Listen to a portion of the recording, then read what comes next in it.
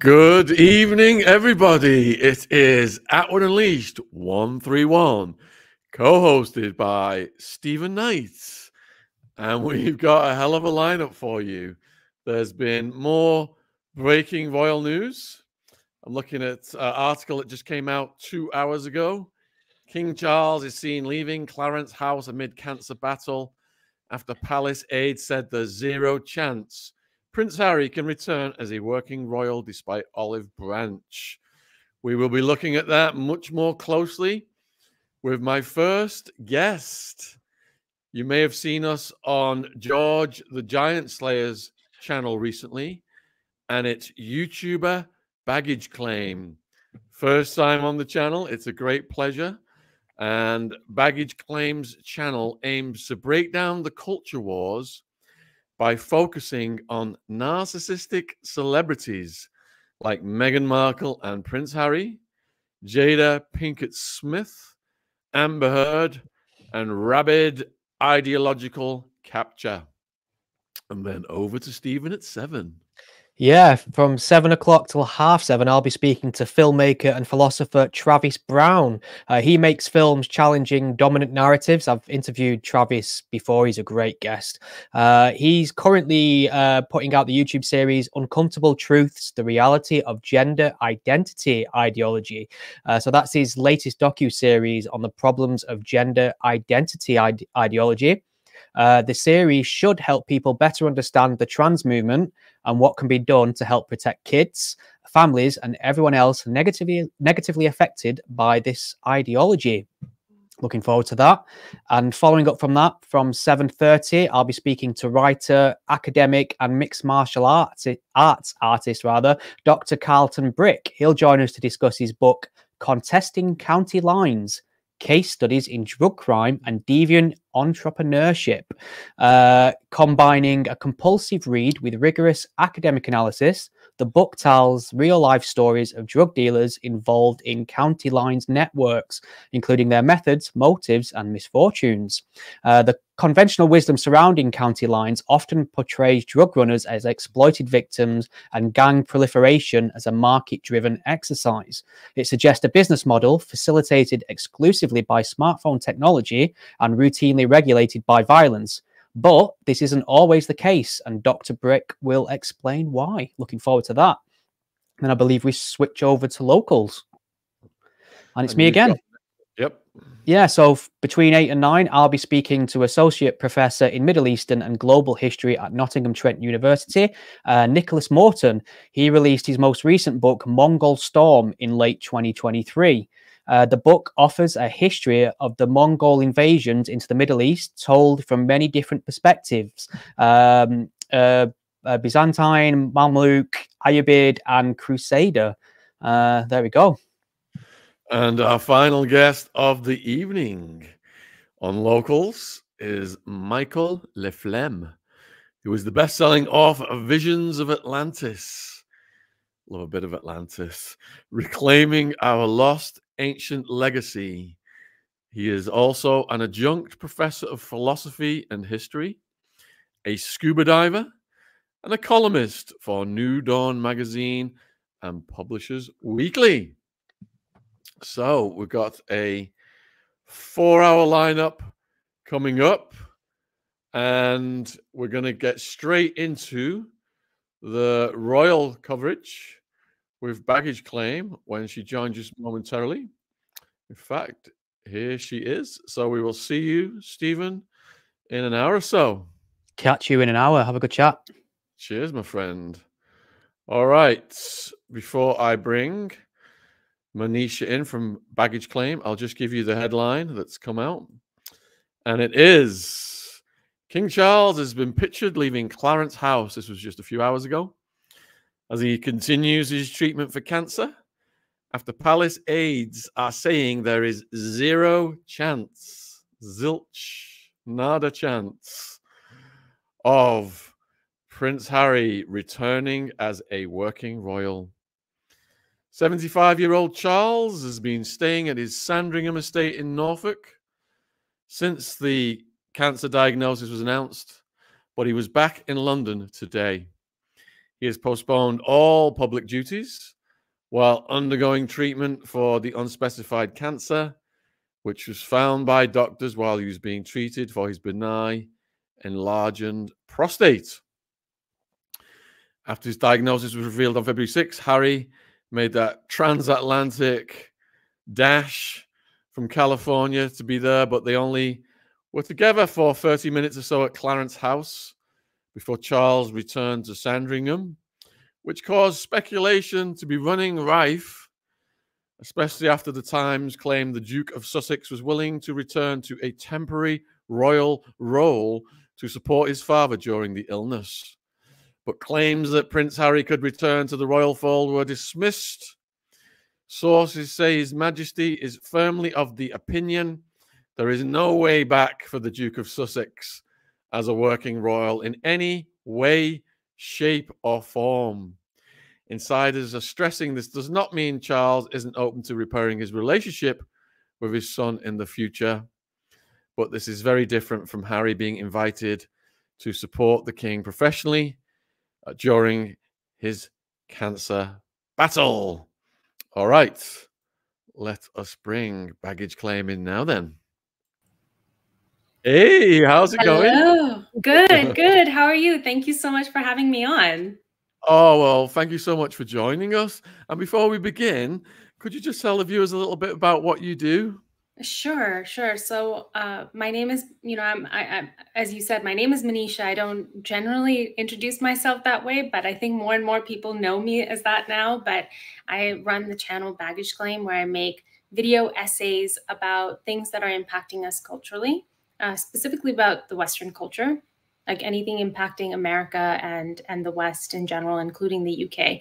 And for a long time, I was making content about Meghan Markle, because I feel like she's kind of reflects the rise of narcissism in our culture, which has been, I think, is very cancerous. And I think that's something we should address head on. Absolutely. And we'll get to that in way more detail soon.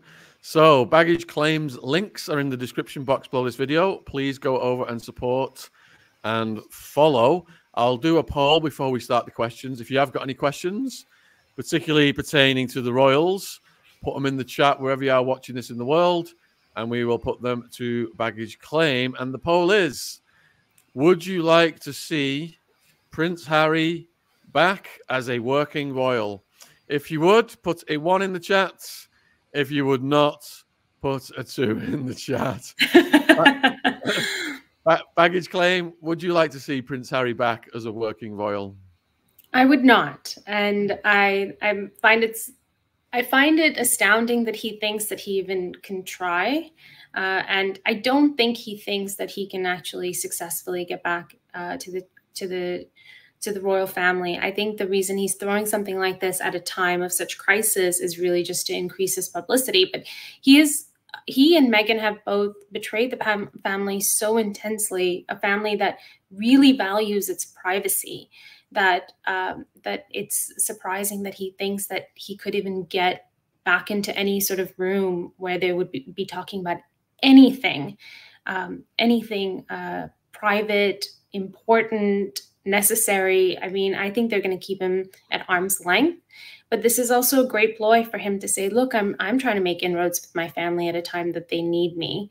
And here they are denying me, which is a very narcissistic tool to leverage, to say, well, I'm trying, I'm making my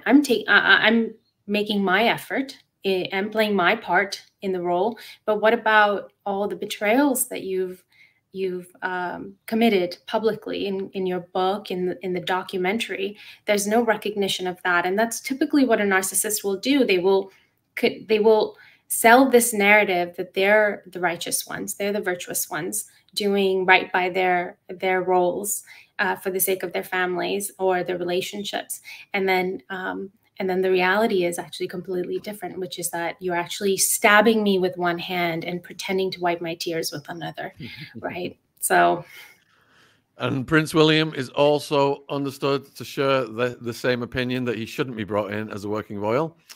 Kensington Palace has made it clear that his focus is on returning to work after taking a break to care for his wife following her operation last month, and Harry has been encouraged by warm exchanges between himself and the king since his father's diagnosis was revealed earlier this month, the Times has suggested. William has told friends he would be happy to step into a royal role while his father is unwell. So is that the narcissist just trying to parlay his father's diagnosis into an opportunity for himself? Yes, absolutely. It's faux it's faux love, right? I could probably come up with a better word than that, but he shows up, he makes this emergency flight to his father, and then the next day he's at a Las Vegas event, makes no mention of his father's illness, and he's really is.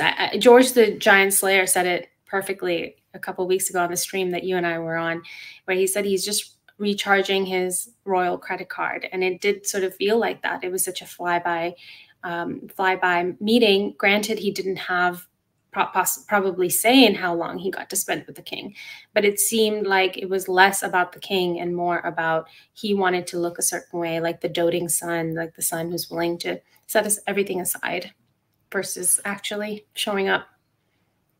Please get your questions in the chat if they relate to Harry and Meghan in particular. And the first one is from Ray J. Isn't the royal family proof of hereditary narcissism? That's an interesting way to look at it. I think that whole idea that that you have the right to rule because you were born into a certain family has become such an old-fashioned idea, and that was just so rampant for centuries, not centuries, for millennia, and now we've evolved into a right to rule. You have to earn the right to rule based on the say of the people. And but what the royal family has really evolved into, they have no rights to rule. They have no say on policy at all. What they are is a representation of a culture, and they're an embodiment of that culture, and they have a lifelong duty to play the roles representing that culture. And if you look at the evolution of America versus the United Kingdom, where we have no such symbol in living beings, right? We have no concept of what it means to be an American embodied in any sort of family that represents that back to us. So we've lost our way in a lot of ways. Instead, we loft up either celebrities or politicians.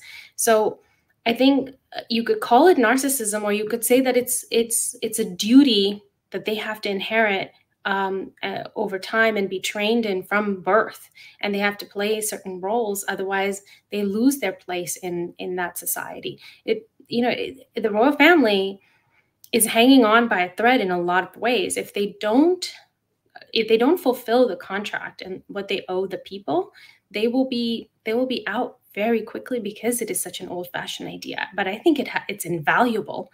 Anytime someone messes up, like Prince Andrew, there's a deep outcry because this is a contract that they have to uphold. They have to be proper symbols for the country. Otherwise, there's no value to them.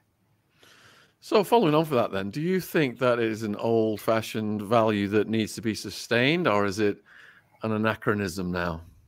I think it's more valuable today than ever because of the world we live in, where we reject any sort of custom because it's considered old-fashioned. We have lost a lot of the connections to the past, but the reason certain customs endeavor over time is because they offer some value.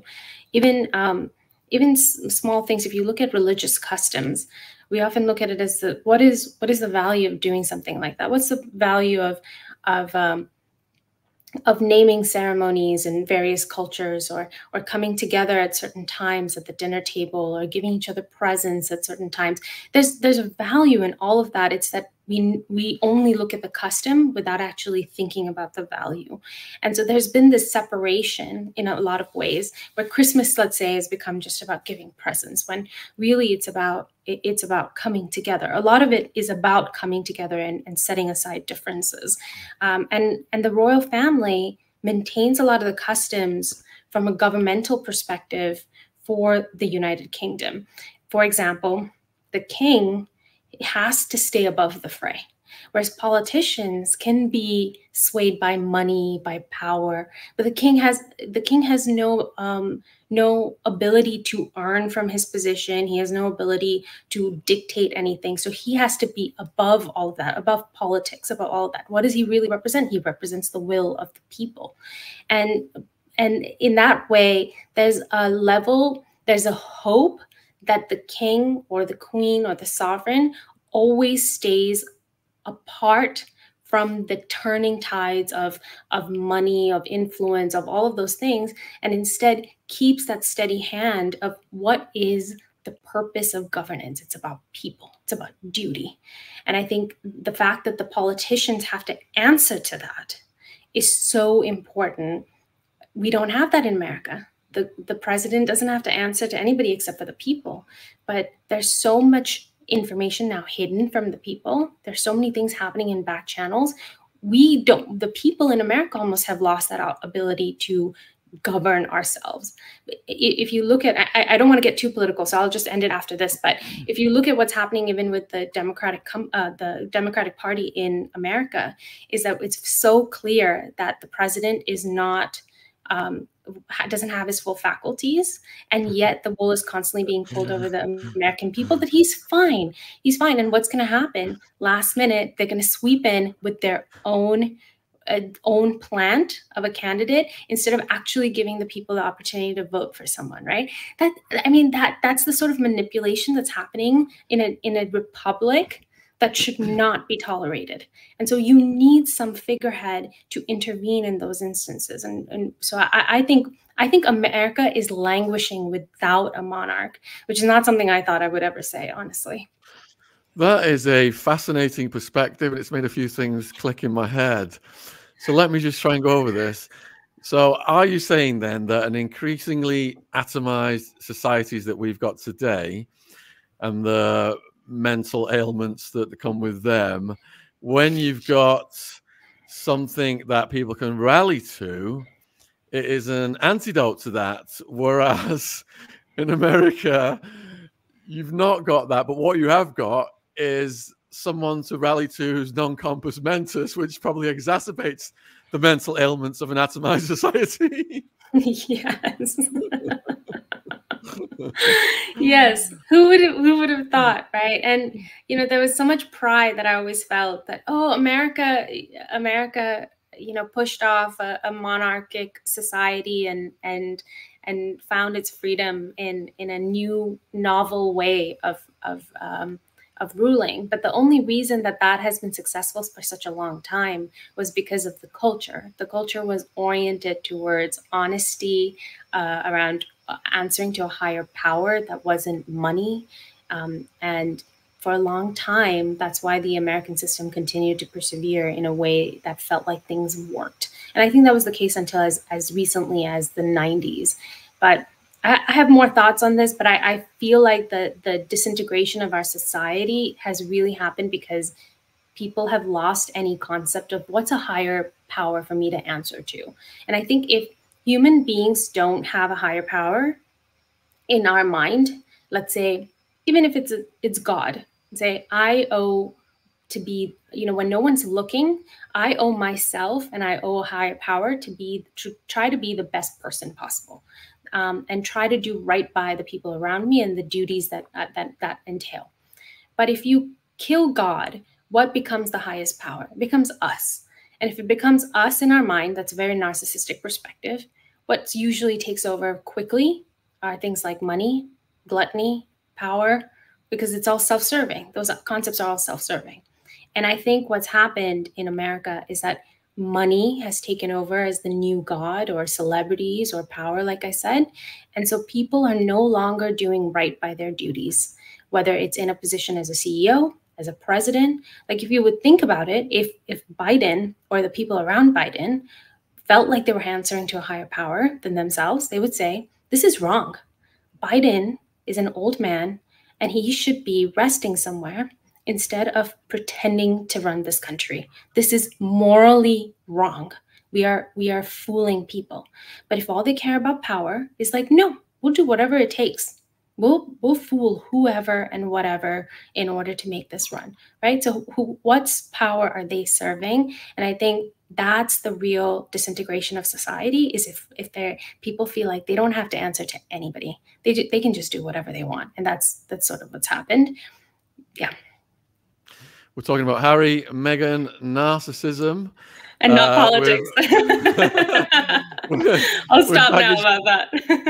with baggage claim, get your questions in. We're live for the next 50 minutes or so. And the first question is from Deanne Norris. Do you think that Mike and Zara Tindall would better represent Invictus? Oh, far better. I mean, Mike is just such a great personality. He's a great athlete himself. He's so fun-loving. He's just a riot. The way Harry used to be. Harry used to be so much fun. And now he's just this ball of anger and resentment all the time. And I think Zara and Mike would set aside their personalities too. Like, they would add to it, but they would not make it about themselves. I think anytime Prince Harry and Meghan are involved in anything, it's like a little fashion show for them, you know, let us display our love. It's about us. And the interviews are all about us and not the athletes. And I think they're always kind of standing on people, aren't they? They're always standing on top of using other people for their own gain. So who's got the most toxic, narcissistic traits, Harry or Meghan? I would say Meghan has the more toxic traits, but Harry is toxic in the way that he can be used as a tool against his family. Meghan is so manipulative in any way possible. I think going back a little further to the me you can't see, the fact that Meghan, you know, Harry revealed that Meghan threatened to, you know, unalive herself because of how much misery she was in, and she wakes him up in the middle of the night sobbing and all of that. That's a very toxic thing to do to someone in a relationship. And I say this as a woman, where sometimes I'm in a fight with my husband and I'm not happy that I'm losing the fight, and I can feel the need to start crying, because I know if I start crying, he'll be like, oh no, it's okay. And I'm like, don't do it. Don't use that. It's like an easy way for me to not lose a fight. I think everybody has that ability to be toxic in a relationship. I mean, maybe I'm more able to do that. I don't know. But to actually do that, like, I look at my husband sometimes and I'm like, hey, I could, if I wanted as a woman, I could win every single fight. But then what would happen? I would lose the battle, which is that I would make him so miserable in the process. I would lose the war. Sorry. I mean, that I would make him so miserable in the process, convince him I'm right every single time, manipulate him into doing whatever I want. And what would happen? You know, he would just be absolutely miserable. And I think that's what's happened to Harry, is that he has been so manipulated into just this ball of fury and resentment that he has broken every single one of his relationships. He's broken every single one of his friendships. He has nothing. He actually has nothing. And I think that it takes a lot to destroy a person like that. I'm not saying he doesn't have a part to play in that. He absolutely does. He has responsibility, absolutely, in that, because he's letting it happen. He's allowing it to happen because she's feeding his narcissism. He wants to lord it over his brother. He wants to believe that he's the better person over his brother, that his marriage is better than his brother's marriage. I mean, you have to be a pretty rotten person to want that kind of validation, to want to lean into that kind of thinking. So she knew the game to play, but he allowed it to happen. He allowed her to get in and, get in his head like that. So we've got a bit of a tongue-in-cheek question from Billy the Kid. Should royals be banned from marrying Americans? I love that question. Maybe. I don't know. We've not had the best batting average on that front. Oh, man. That's a good question. Good question and good name, Billy the Kid. I think maybe we should think about it.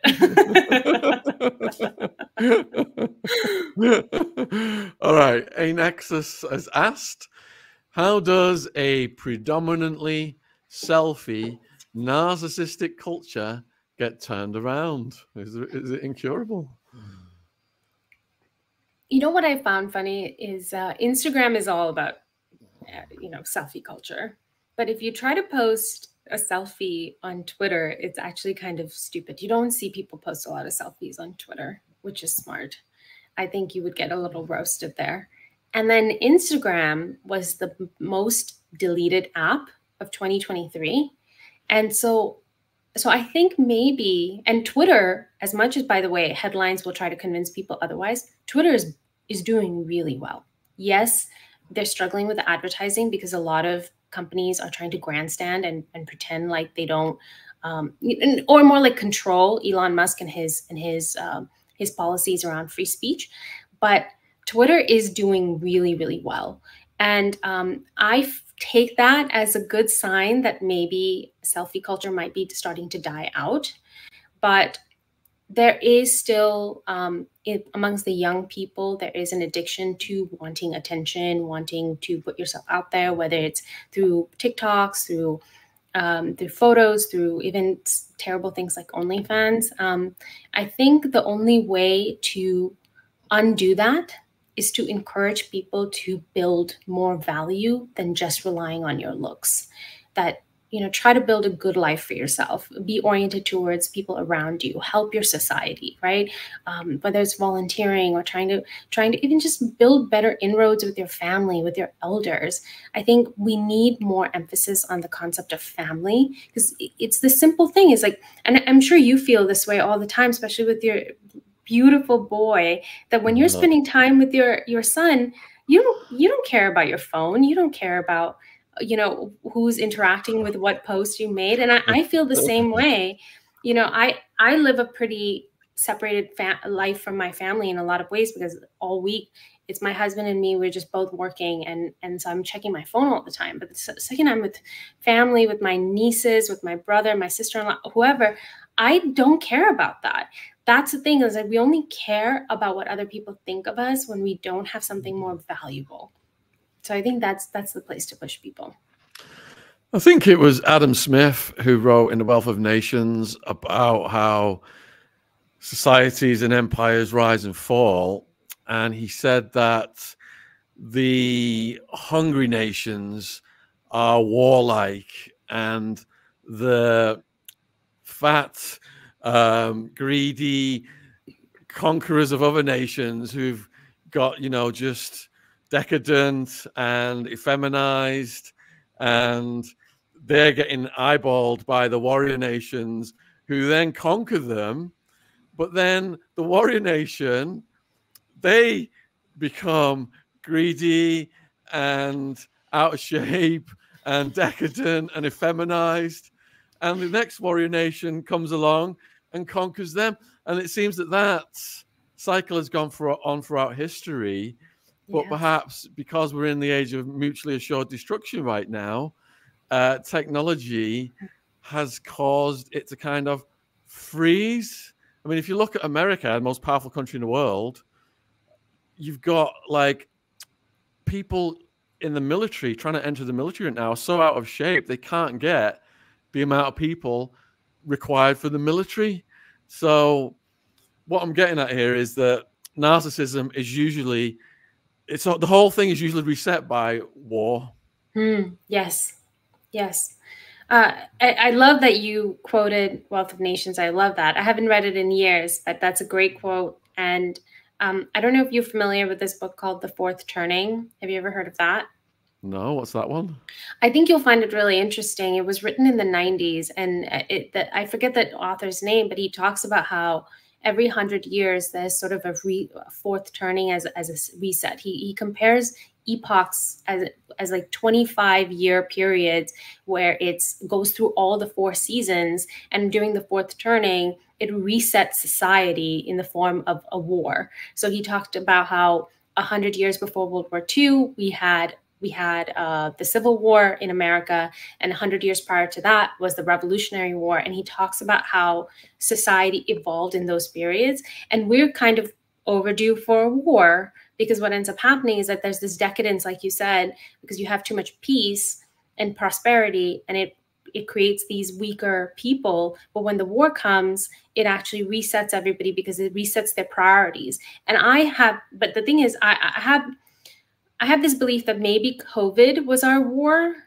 rather than an actual real war, because if you look at the numbers of people that got killed without a single bullet being fired, I mean, it was a lot of people. And but it didn't have that impact. It didn't have that effect of bringing us together. In fact, we became even more divided as a result. And I think we're in times that are unanticipated, which is unprecedented, because, and I like someone said that, I wish we were living in precedented times, because every day feels so unprecedented. But I think it's because it's merging of so many cultures because of globalization that we don't know what values to really unite under. And I think the only way before was to unite saying there's an external threat, right? But when we had the external threat of COVID, people couldn't even come together on that front.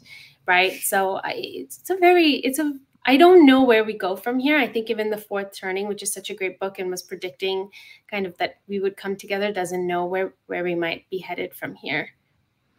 That's absolutely fascinating, because after reading Spengler and Toynbee, I was convinced there is a 100-year world war cycle going back to, like what you said, with Napoleon even, and Spain. Yes. And that did indeed reset society. But now we're in this mutually assured destruction era. Will that cycle unfold in this century remains to be seen, because in that book, Guns, Germs and Steel, they said that the military technology advances and so does the casualties. But does it get to the point where the technology has advanced so much that it's just worldwide oblivion during the next, if the 100-year cycle continues, will it be just oblivion on the next round? Yeah, I'll check that book out. I've never read that. That's very interesting. And the other thing was, you always see the rise of nationalism before the world war kicks off, and nationalistic leaders getting elected. Right. And there are a lot of parallels in some of the countries of the world with that right now. All right, anyway, we're going off on a massive tangent here. Let's get back to Harry and Meghan. Let's go. Yes. So Asthete is asking, baggage claim, and if you've got any questions, put them in the chat, please. Do you think Harry has started to resent Meghan?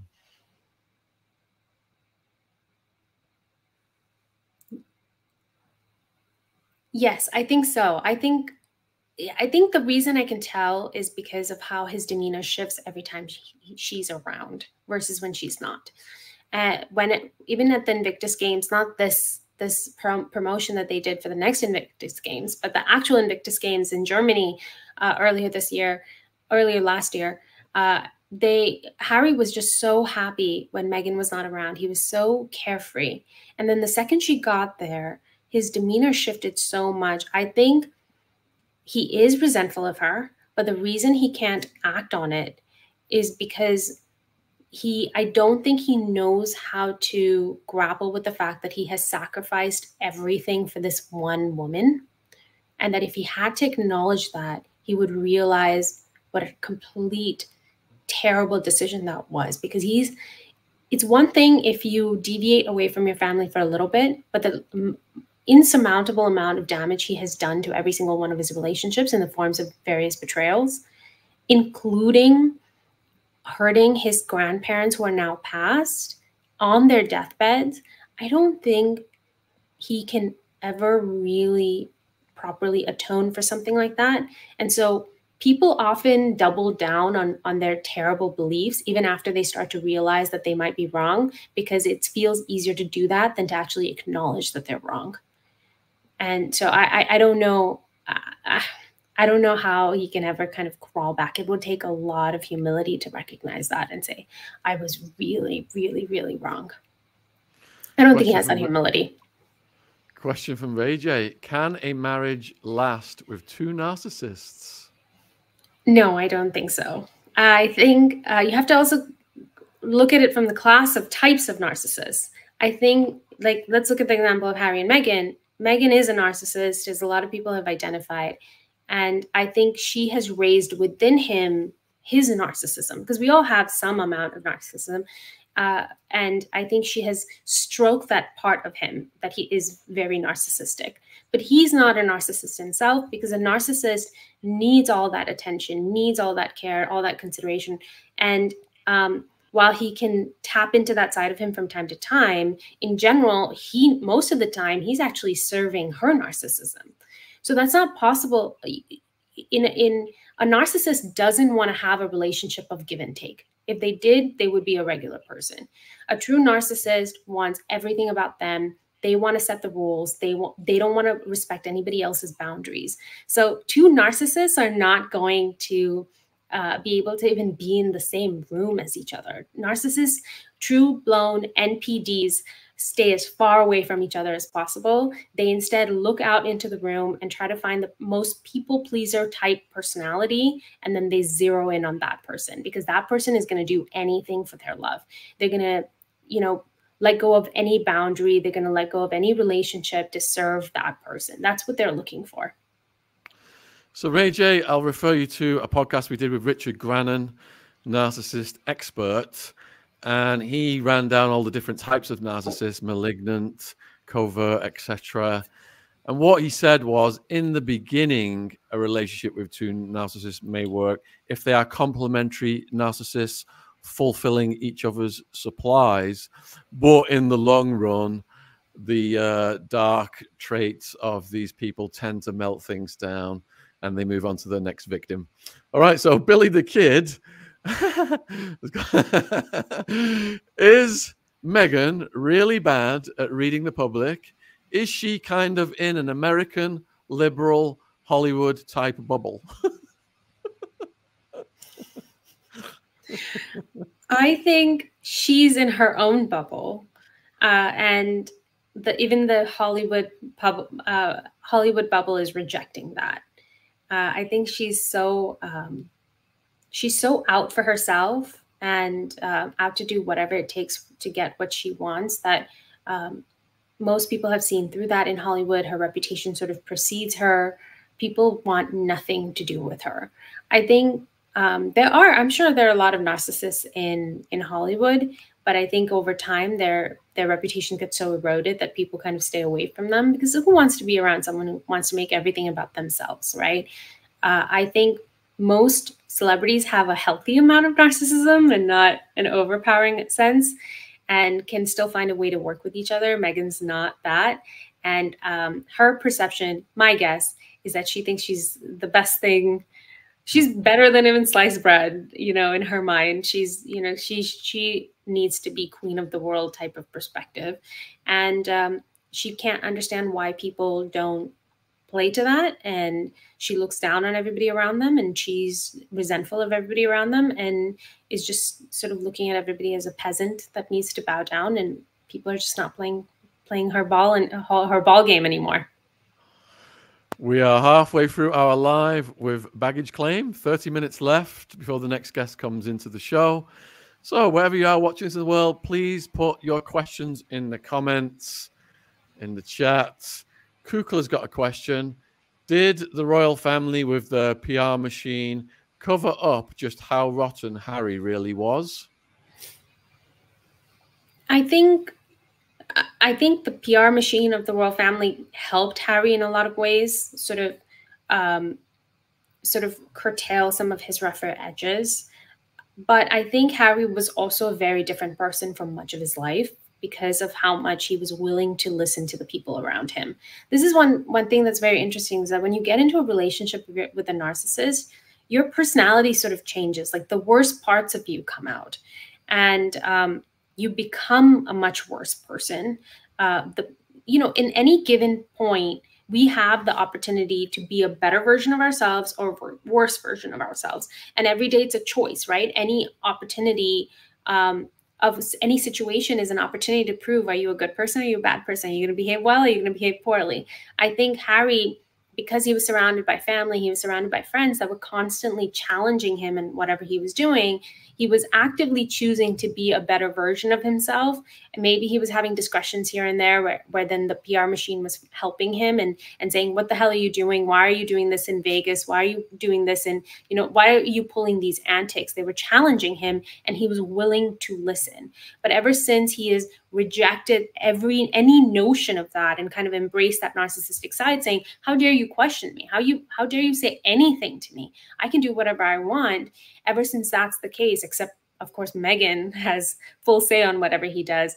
I think ever since he's embraced that and then doesn't have that PR lens protecting him in any way or challenging him in any way, we are seeing the worst side of him on full display.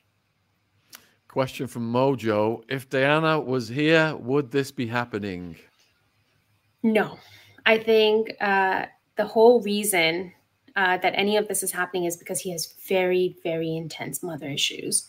And having lost his mother at such a young age, I think Meghan has played on that. She's really leaned into it, wearing his perfume, dressing like her, similar gestures, similar stories of suffering. I think she's tried to play that mother replacement role and given him an opportunity to play out that fantasy of saving his mother, which if you watch that Oprah interview, it was so much of it was meant to evoke that you saved us, Harry, you saved us. And, she's clutching her belly at the same time. I think she gave him that opportunity to play that fantasy. If Diana was okay today, he would be running away from a woman like that.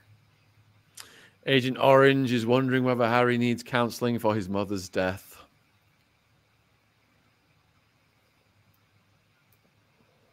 I think he's gotten a lot of counseling. I don't think it's been the right counseling particularly. I think, I don't know. I'm not sure actually how to answer that, to be honest. What do you think, Shaun? Well, it's really horrible, isn't it, to have to go through that for anyone. It's the worst possible thing in the world that you could imagine. I mean, even just watching the portrayal of it in The Crown, which is a lot of it's fabricated and stuff. Yes. Your heart definitely goes out for anyone who's lost a family member at such a tender age. And I can't imagine the trauma that would be exacerbated by the media, by the stories. And then as you get older, you start to read, for example, in Diana, her own words, the book, she's talking about Charles bumping her off and it would be made to look like a car crash. Imagine if you're the son reading your mother's own words, saying something like that, how it would affect you psychologically. So I can see how he's got a void in his soul that's been created by his mother's death. I see that as a root cause. People who are traumatized. I mean, trauma is one of the root causes of narcissism and other mental ailments, and to get counseling is a definite must, I think, if people want to have happy, healthy lives after they've been through horrific things. Yes. Yes, I agree. All right. So will we see Meghan behaving badly for trash TV? That's the next question for you.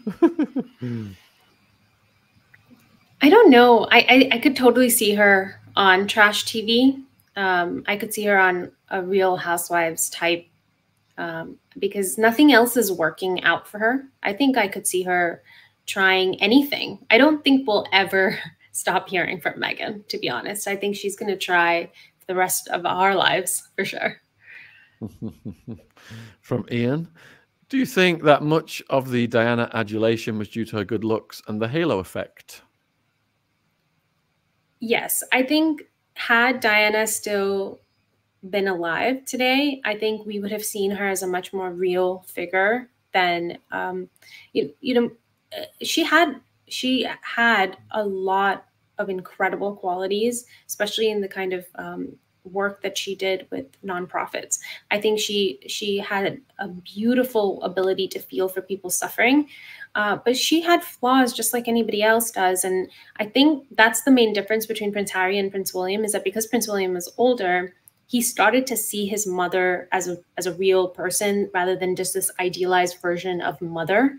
I think he saw where she was flawed, where I don't think William saw their marriage, the marriage between his mom and dad, as just being, his father's fault. I think he saw the negative impact that Diana's behavior had on his father, just like negative impact that Charles's behavior had on Diana. I think he saw the equal side of it, and he didn't like that he was getting pulled into it as well by his mother. I think had she continued to live, Prince Harry would have seen that too over time. I think that's just the natural evolution of growing up, is you start to see your parents as more human. And I think that's how the public would have seen her too. There are good things about her, there are bad things about her. What happened with her was that she died so young, so beautiful, just incredibly beautiful, that she never really became a real figure after that. She kind of just became this figure of stone, she's just perfect. And that's how we like to look at her. So Billy's wondering whether Diana would not have had affairs if Charles had been completely faithful to her. Hard to say, but per Lady C, who is so well versed in the behaviors of the upper class, in British upper class, she says that having affairs is quite normal as long as you make sure that there are no children from the affairs and that it's very clear who the children are from. She says that it's quite common. So I don't know what to make of it. I would say it's hard to say. Can't mind read on her. I mean, look at Camilla was married when Charles was having an affair with her, and he was. Yes.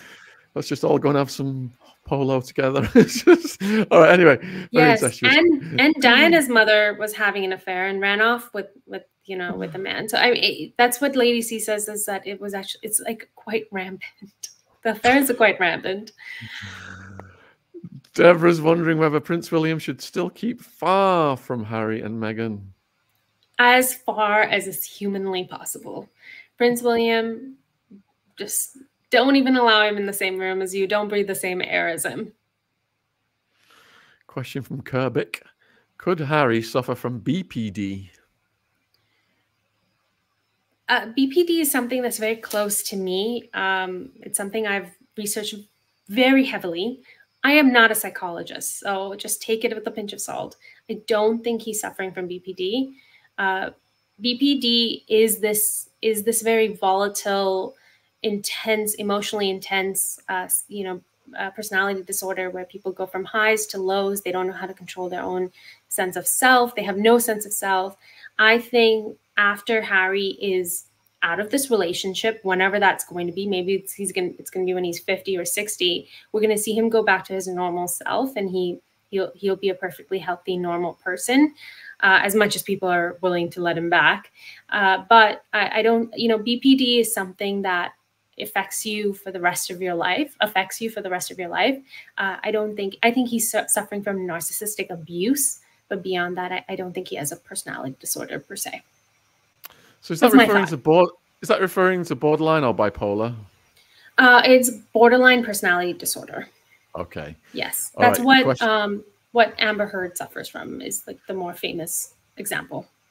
Okay, Gigi wants to know if it's possible Meghan and Harry are being used by governments or powerful people and are in too deep or unawares.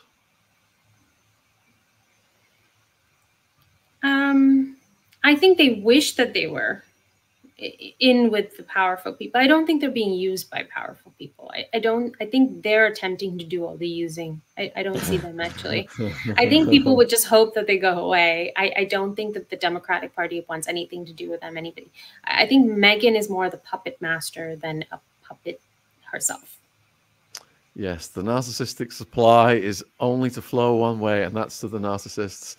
All right, Ian, I think we've touched on this earlier. I don't know if you want to add anything. Taken in the round, is royalty a bit of an anachronism due to the dominance of Parliament?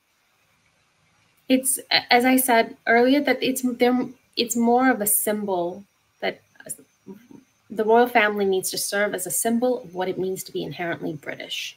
I think that's their role, and that's what they are doing. I think they're doing that really well.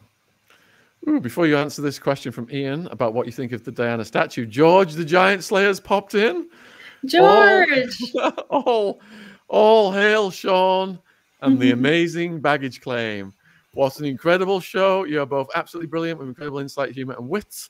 Love listening to you both. And I would urge people, all three of us were on George's channel just about a week or so ago. And I would urge the viewers to please go over and check that out. He had a special guest appearance from Baby Ziggy. And it was doing really well last time I looked.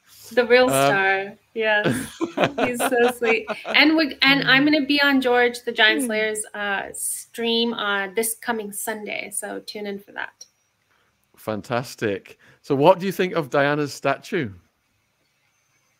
I think they should have picked a better belt. I don't know why, but that belt really got to me. But they should have picked something a little more timeless. I think it was very 80s, very 90s.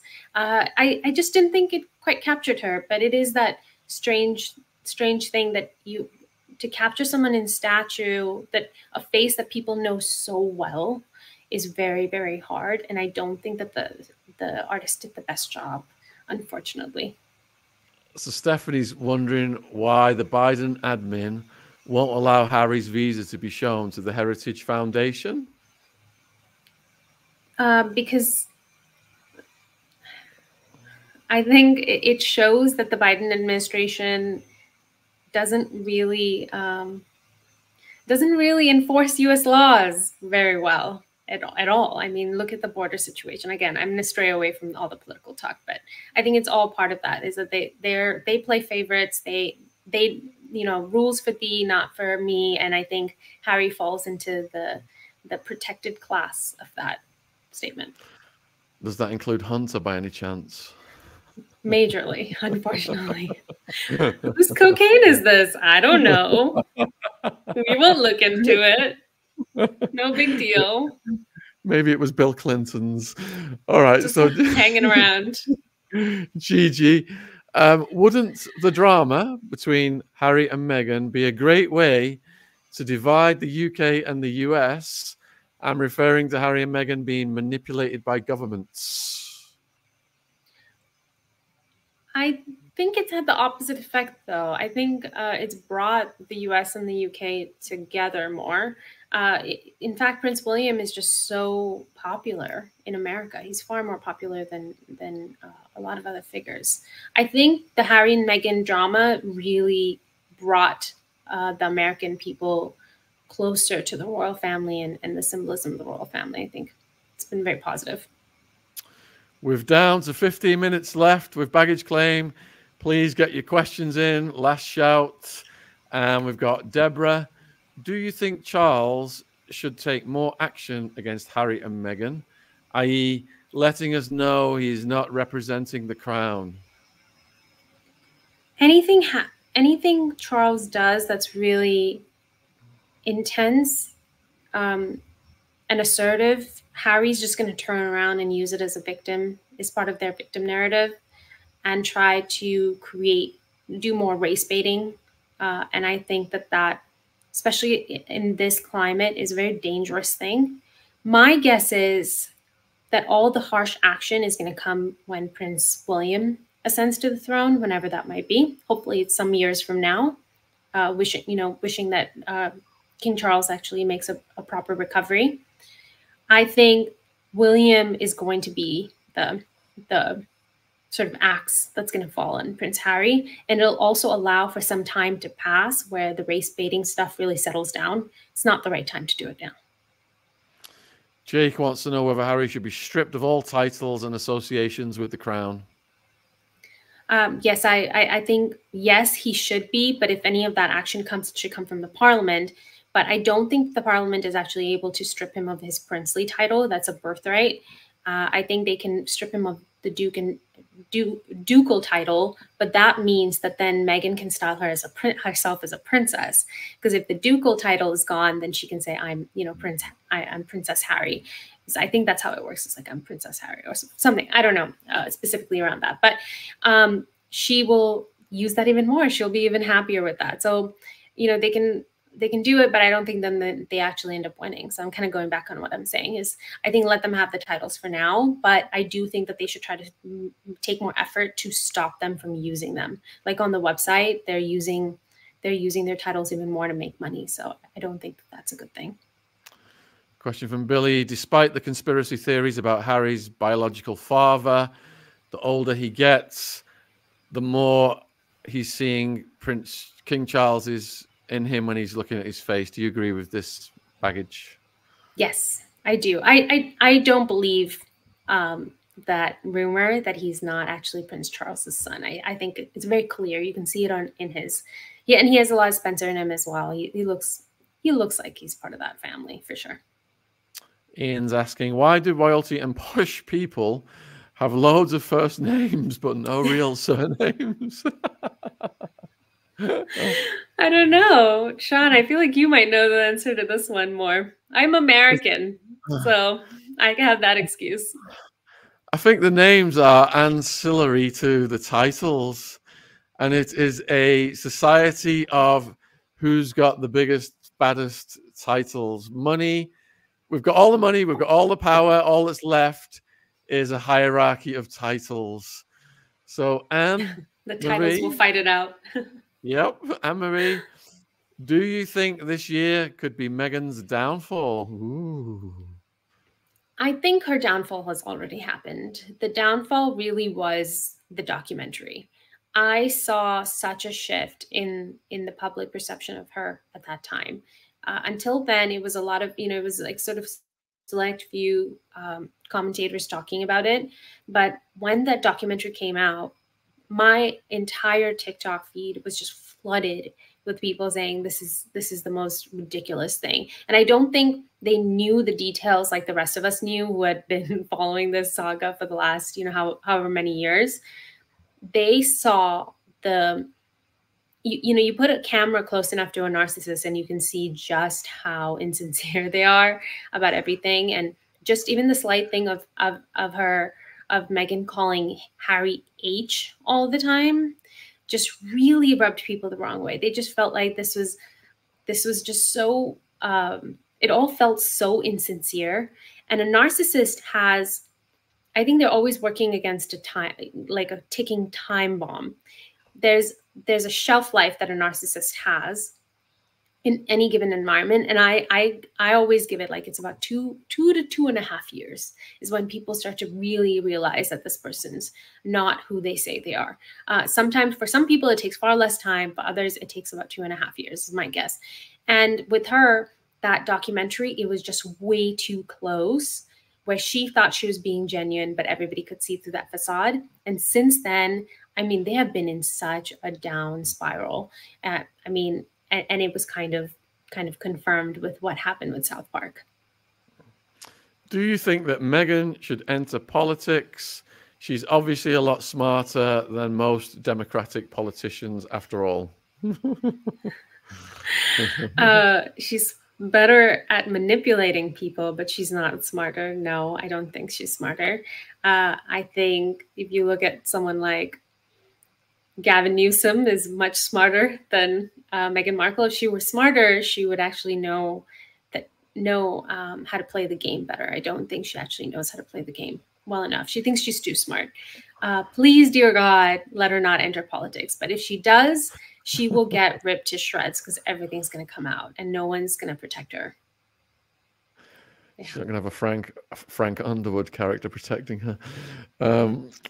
This is a lovely comment from Gigi. Baggage claim. So good to hear from a sensible American. Thank you for filling us in on this from across the pond. That's so sweet. Thank you. Agent Orange, have the royal kids' blood been tested for percent?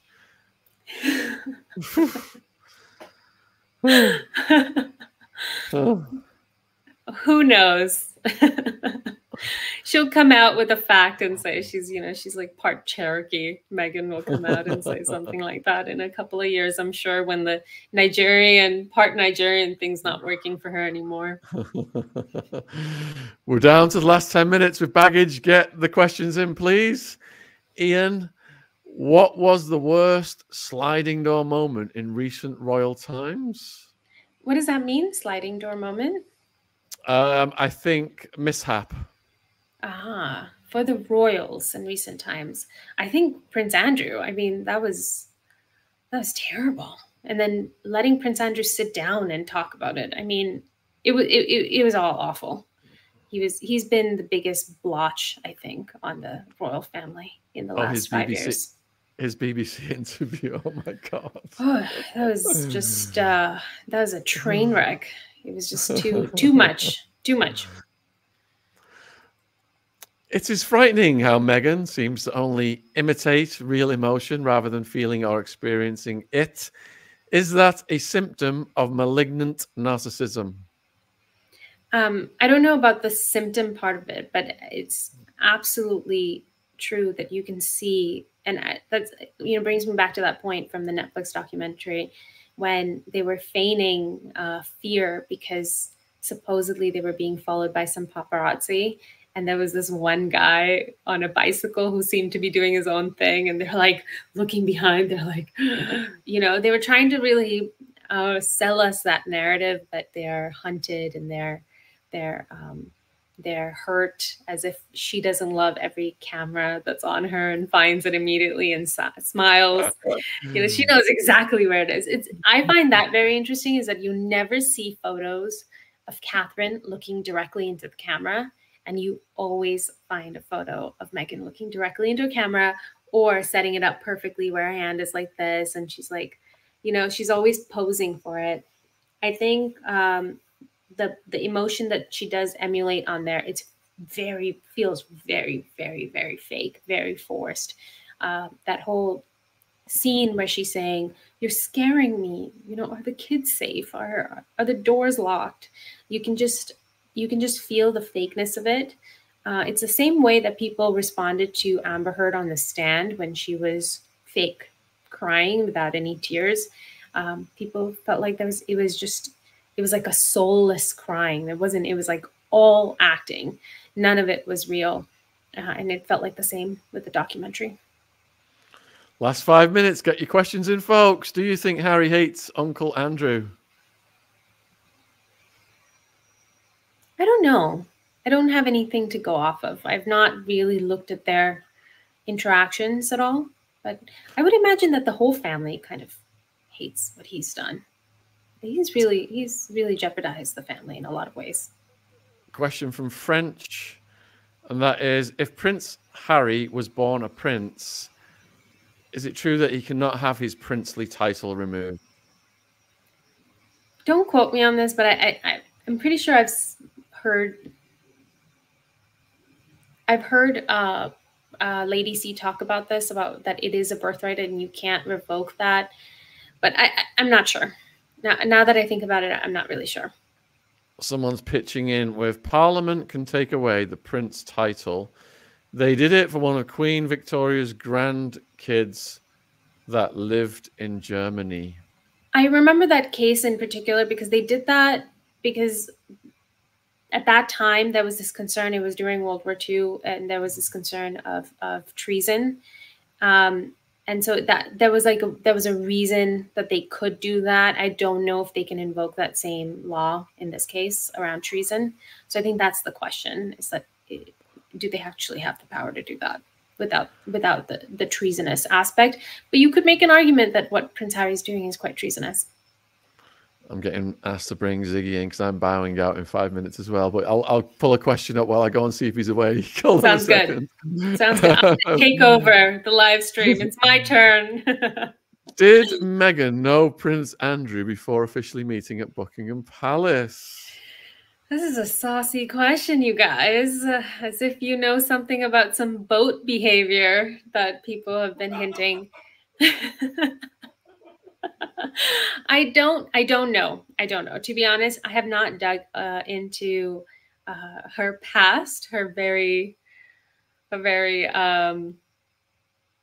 questionable past, where she might have been angling to meet some famous people and earn some money that way. I don't know. I think in the meantime, wait, here's another question. I'm so late. Question: what is King Charles III's worst fear regarding Harry? Yeah. Oh, hi. Hi, sweetie. Is it on the screen? Oh, beautiful baby. Hello, Ziggy. Hi, Ziggy. Hi. Hello. He has such beautiful eyes. He's such a sweet baby. Thank you. We've got a question on the screen. What is King Charles' worst fear re Harry? I think his worst fear is that Harry will unalive himself. I think that's my perception of it. Sorry to talk about it while there's a cute little baby on screen, but if I'm answering honestly, I think that's one of the reasons that Charles doesn't go nuclear with him, and strip him of any sort of path back. I think he always wants to keep some sort of path back for Harry whenever Harry's ready to change his ways. Right, we're almost at the end, and what a fascinating journey we've gone back throughout history. We've analysed the royals. Baggage Claim, please let the viewers know where they can find you and support you. Thank you, and thank you so much for having me on, Shaun, and with your lovely boy. So again, my name is Baggage Claim. You can find me on YouTube by searching Baggage Claim, or follow me on Twitter at Baggage Claim 11. And if you're looking for commentary on what's going on socially, where things have started to go wrong, what might have caused that, how we can crawl back from the negative path that we seem to be on at the moment, check out my channel for content like that. And what are you going to be discussing on George the Giant Slayer's channel coming up? I'm not sure. I have to ask him, but I think we might be talking about Marvel. I have to check in, but I'm excited for that stream. What day and time is that at, so that we can let the viewers know? It's on Sunday, UK time. I don't know what the UK time is, but for California time, it's going to be 12 p.m. 12 p.m. All right. And yes. Baggage Claim's links are in the description box below this video. Please go down and support her work. Check out what they're doing on George's channel. And if you want to see more Ziggy, he's on the Attwood family channel, which is a separate channel to this.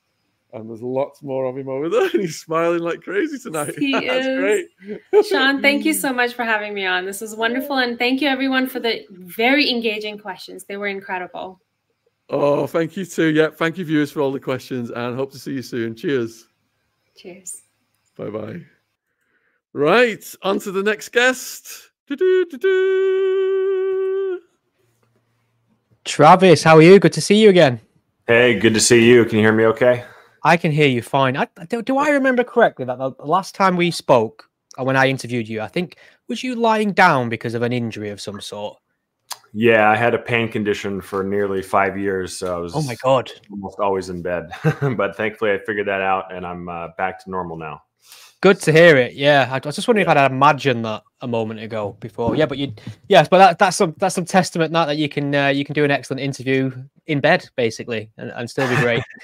Yeah, I had to. I didn't really have any choice, so I often had my little dog with me. And now she's trying to get on my lap, but yeah, she's free to make an appearance if she wants. So I mean, I've enjoyed your work over the last few years or so. I mean, we've got a few mutual associates and friends, I think, and I'm always very interested in the topics that you kind of put your attention on.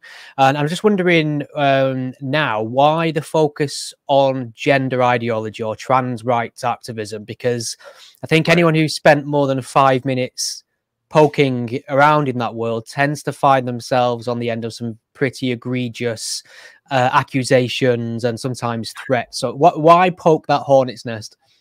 Yeah. It is a difficult and frankly toxic topic. It's really difficult to navigate. With my previous series, as I think we discussed before, the woke reformation, I was covering all kinds of woke topics, identity politics topics, and gender was just going to be another episode of my series. But then, I got in touch with Helen Joyce, who invited me to a conference on gender where I interviewed a ton of people, amazing people. Stella O'Malley, who runs GenSpect, Marcus and Sue Evans, Menno, Buck Angel, a bunch of people. And I realized that this topic was so much bigger than I realized. And so I decided to make it its own series. And in general, I'm interested in this stuff because wherever I see dogmatic, black and white, cult-like thinking, I'm immediately interested because I find it really fascinating how ideology just can completely derange people's lives and cause them to do, in this case, real physical damage to children and to people in general. So that was why I was interested in the topic. That's a good answer, and it's a big one, isn't it? And this idea of ideology fascinates me too. And I suppose there's parallels to draw here. I mean, you mentioned cult-like thinking. There's parallels to draw with religion, I suppose. And it seems kind of easy to see how religions have taken hold in a sense because they've got thousands of years of pressure and sometimes war to back them and things like that. Feels like to me that gender ideology seems to have just gone from nothing to almost everywhere overnight. I don't really think sort of 2014, 2013, we were having long form debates about what a woman is. So, I mean, what's happened here to make it, rise to every level of our sort of academia, the media cycle, politics, culture, art? How's it traveled so far and so quickly? Yeah, I think there's a few answers to that question, but the first one that you kind of touched on, with religion, I think religion is likely an evolutionary adaptation. And given the fact that traditional religion has been declining, something new is, I think, inevitably going to take its place because I think we're just hardwired to, most of us, I know you and I are not religious, not in a traditional sense, but most people are seeking for some kind of meaning, some kind of higher purpose, some kind of connection to something greater than themselves. So I think that does explain at least some of the trend in terms of why people are now latching onto identity politics, race, gender, specifically the trans issue. And the trans issue in particular tells especially young kids that they can transcend themselves. They can become something else, which is one of the great interviewees I interviewed, Lisa Marciano. She talked a lot about that in my first episode. But so that's one of the, I think, the underlying factors. And then, of course, you have the usual suspects, TikTok and YouTube push this stuff and kids get caught up on it with it online. And then people have adopted this as if it's a new progressive civil rights movement or it's the new frontier of the civil rights. We've already won all of the other battles, more or less, you could argue. And so now trans is the new battle that people feel like they need to push for. But the problem is it's not the same. It's not even remotely the same. So it's, being so-called trans is not like being gay. People don't have a choice as to whether or not they're gay. And being trans is, all that really means is that a person has gender distress or distress about their body. And that distress can be alleviated in a number of ways. The ways that the trans activists are pushing for it is that, well, the only way to alleviate that distress is to get, life-altering drugs and surgeries and essentially become sterile and often lose sexual function. I mean, we just don't have good outcomes from these procedures. Yeah, I'll definitely pick back up on that in a minute. But something I always like to ask on during these kind of conversations, especially with people that I think we pretty much, agree with on pretty much every aspect of this. You brought up the idea of maybe TikTok influencing there, and there's this idea of social contagion, which I think is credible. Also, the idea that perhaps gender dysphoria requires more medical treatment and support rather than perhaps affirmation and surgery. But to a lot of people, and I don't know if we're a similar age or not, I might be a bit older than you, I don't know, a lot of people see this as a parallel to how attitudes were towards homosexuality in the generations before us. This idea that it's a medical condition and it's something you could be convinced of by other gay people. You can catch the gay kind of attitude. What kind of checks and balances can we put in place here to make sure that's not what we're doing? We're not just falling into this trap of getting older, becoming more conservative, and not understanding progressive new things. Yeah, I mean, I think it's always good to question our assumptions and our biases. I think it's good to be self-reflective. I think you just have to look at this issue as objectively as possible. And as soon as you start reading, the studies and various books, I tried to read both sides of every argument that I touch on. But it becomes very clear that this is not the same thing as being gay. I mean, there have been many studies where a huge percentage of kids who had gender dysphoria grew out of it. Something like 88% of boys naturally grow out of it. And so that's without any treatment. That's just going through puberty. And many of them actually turned out to be gay. But the reality is that after all of the therapists and psychiatrists and people that I've interviewed, it seems pretty clear to me that basically everyone can alleviate their distress through the appropriate manner, through psychotherapy, through getting their physical health better, through engaging with the world, getting offline, getting away from the social contagion aspect of it. So I think, once a person starts to dive into this topic, it does become clear that this is a distinct thing. This is not, like I said, it's not the new frontier of civil rights.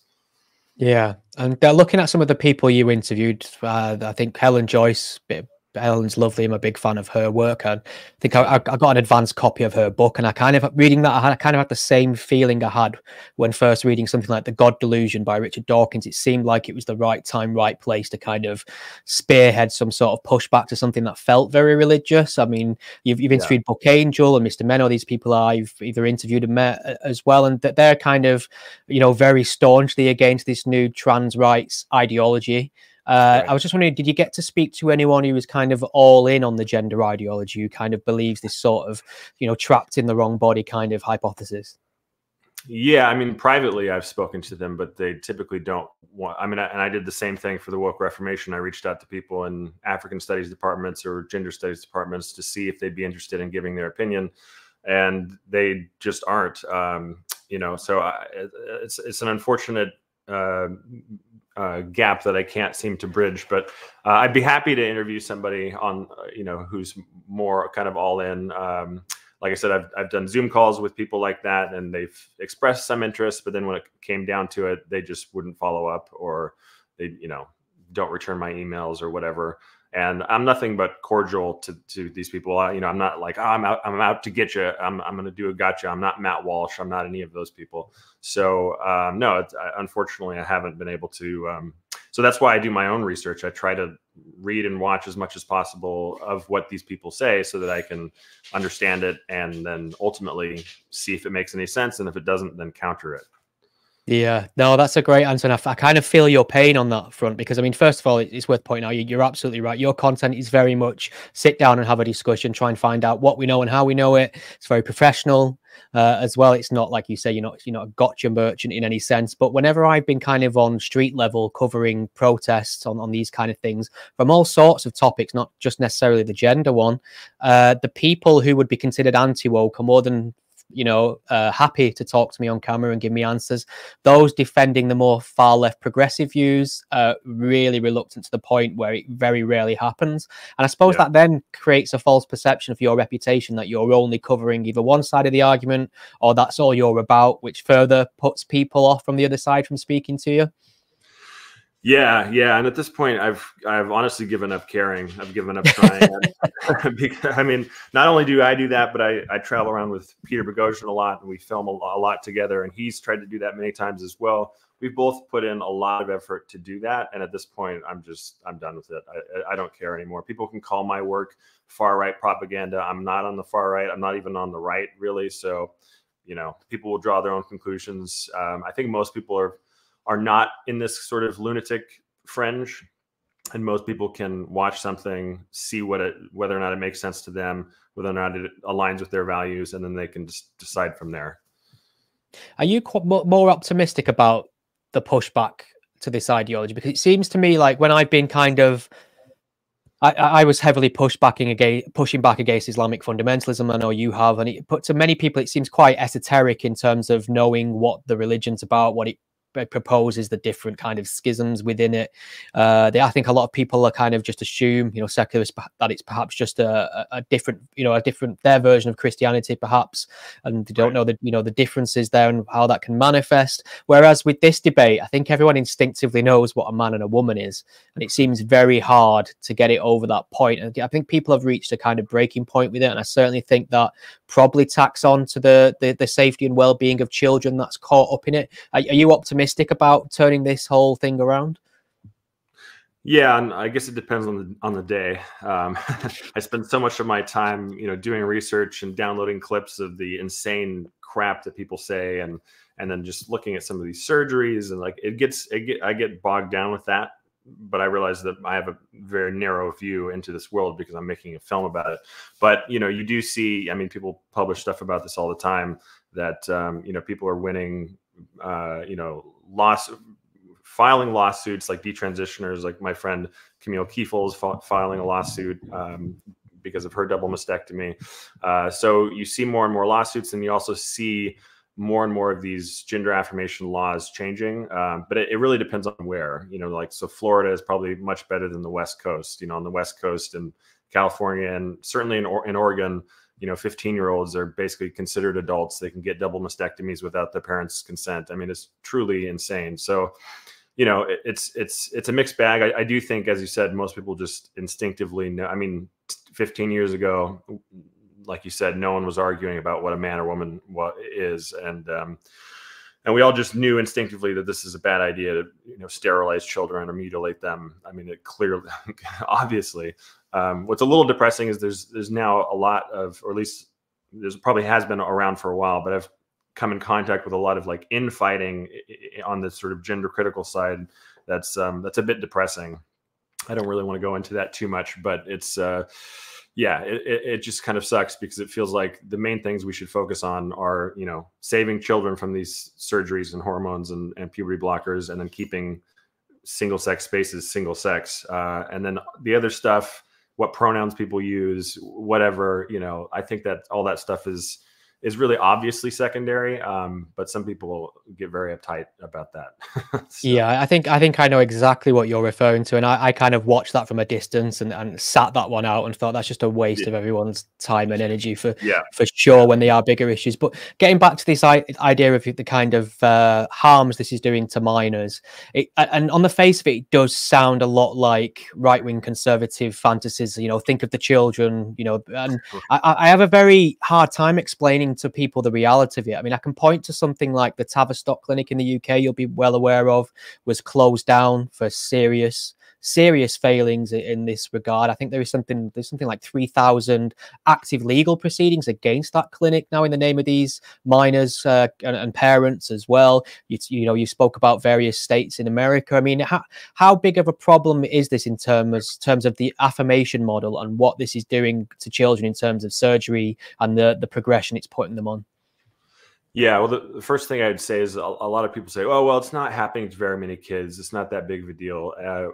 First of all, we don't have all of the numbers because it's very difficult to get those numbers. For one, like the Tavistock, Marcus Evans told me that they didn't keep any follow-up data at all on how these kids progressed, whether or not they were successful taking puberty blockers or cross-sex hormones, how it affected their lives. No one kept data. The only people that I know of that kept data were the Dutch. And that the Dutch protocol or study, as it's known, was actually really, really faulty. One of the patients died. Michael Biggs talks a lot about that, the sociologist. But in terms of the numbers, one thing I think people have to realize is, regardless of the fact that thousands and thousands of kids are now being affirmed, and the numbers have skyrocketed. Komodo Health did a study on this that you can find online.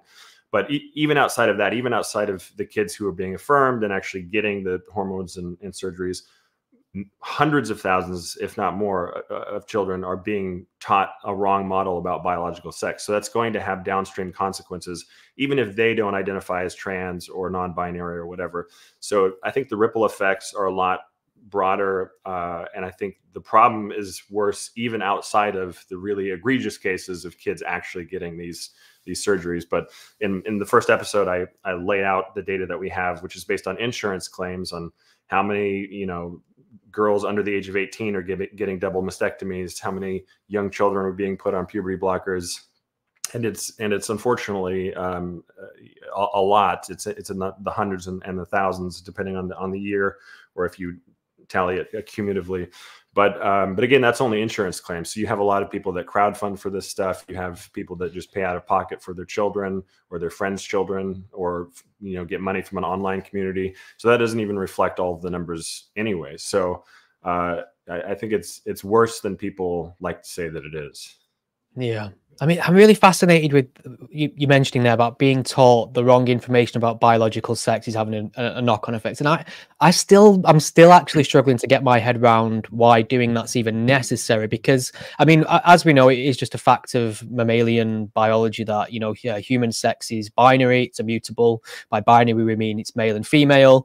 And that can't be changed. But for me, there's nothing about that, about my identity that I need for that to be true. There's nothing, I'm not kind of hanging anything on that. It's just a fact of nature. And for me, just as a sort of left-leaning liberal who cares about, individual rights, there's nothing about that fact of reality that should stop a trans person living as the opposite sex and identifying however they want, wearing whatever they want, living the life they want without, harassment, censorship, abuse, anything like that. So, I mean, at what point, why have we got to this point where people are going beyond the kind of classic liberal position on this to actually trying to push abject falsehoods about biological reality?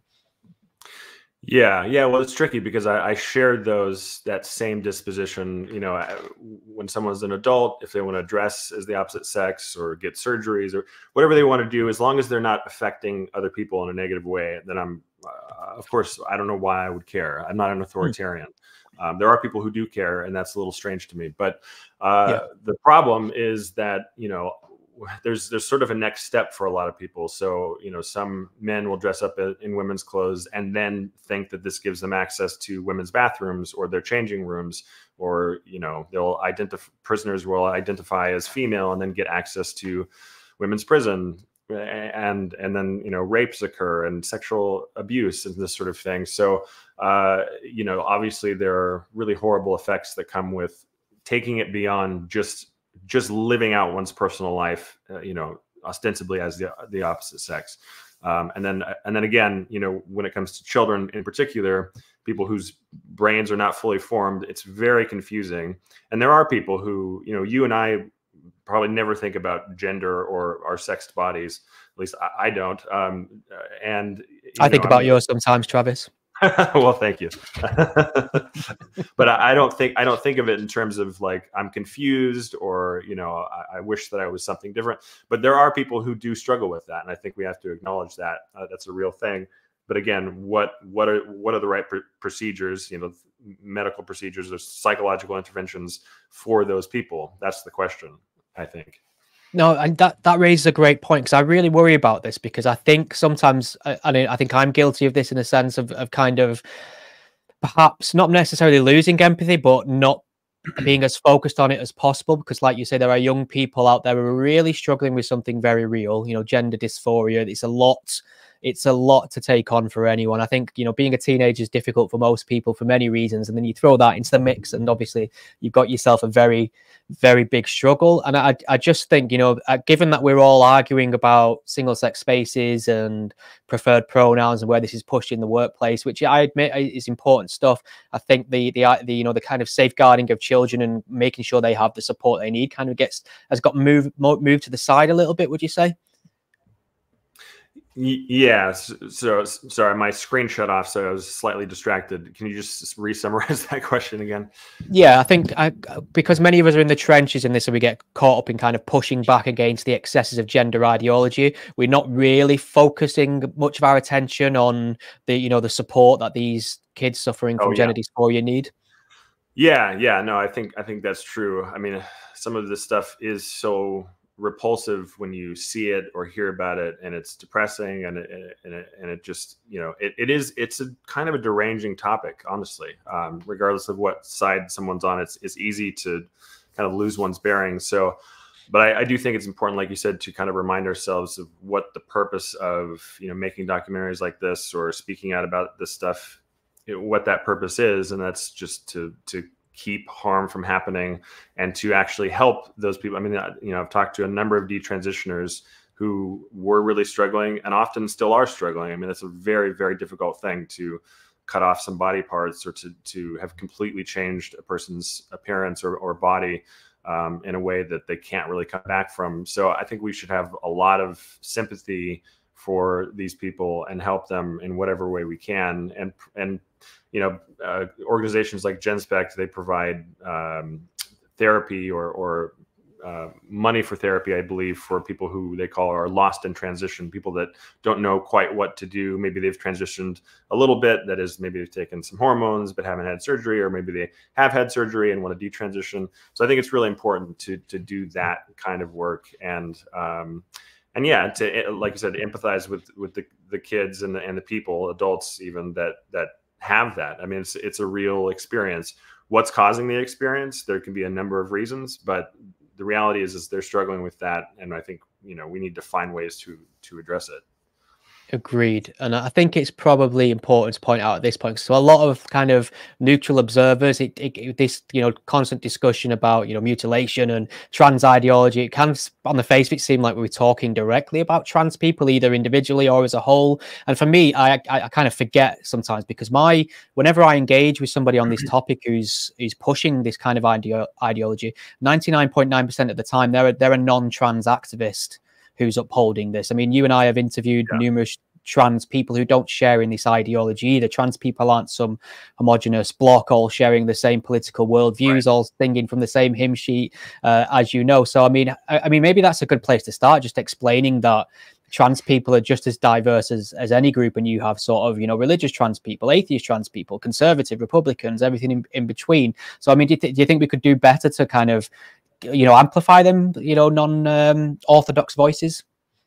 Absolutely, yeah. I think that's really important. I mean, that's one of the reasons I interviewed Buck Angel, because Buck is really passionately against, you know, transitioning children, you know, and I think people get caught up in these more minor disagreements. They may think that they're not minor. I do think that they're minor, but I think that regardless of whether or not we disagree with somebody, if it's on something like what pronouns you should use or whatever, I think that's or how you dress, you know, yourself, or if you're not encroaching on other people's liberty and other people's autonomy, I think you should be free to do what you want. So I think having those voices in the room, whether they're, you know, people who identify as trans or even people who may be sympathetic to some of the ideology, I still think it's important to talk to those people, to have conversations, to figure out, you know, why they believe what they believe, and then to try to get to the truth as best we can, and just to minimize as much harm as possible. I mean, that's really the primary goal here. I think it should be. I agree. And I sometimes feel a little bit sorry for the kind of the unorthodox thinkers within the, you know, who are trans themselves. I'm thinking of like Buck Angel, who you've mentioned, people like Debbie Hainton, Rose of Dawn, loads of people who have kind of centrist views, perhaps, some conservative, some not, and I feel like they get it from both sides, because obviously they get it from kind of right-wing conservatives, maybe overtly religious, who just hate them because they kind of throw them in the same category as something sinful, perhaps, and then the far left progressives who are so annoyed with them for not singing from their hymn sheet as well. They seem very kind of homeless in this kind of political dispute. Yeah, it's really unfortunate. Yeah, they get hate from all different sides, and not just religious people, but people that are just very staunchly, you know, sort of holding the line, as they say, against, you know, all trans people, because they think anyone who's trans is going to then transition somebody else, or so. I don't know what they think exactly, but yeah, it's unfortunate, especially because, again, these are generally people who just want to live their own lives and don't want to push their beliefs on other people.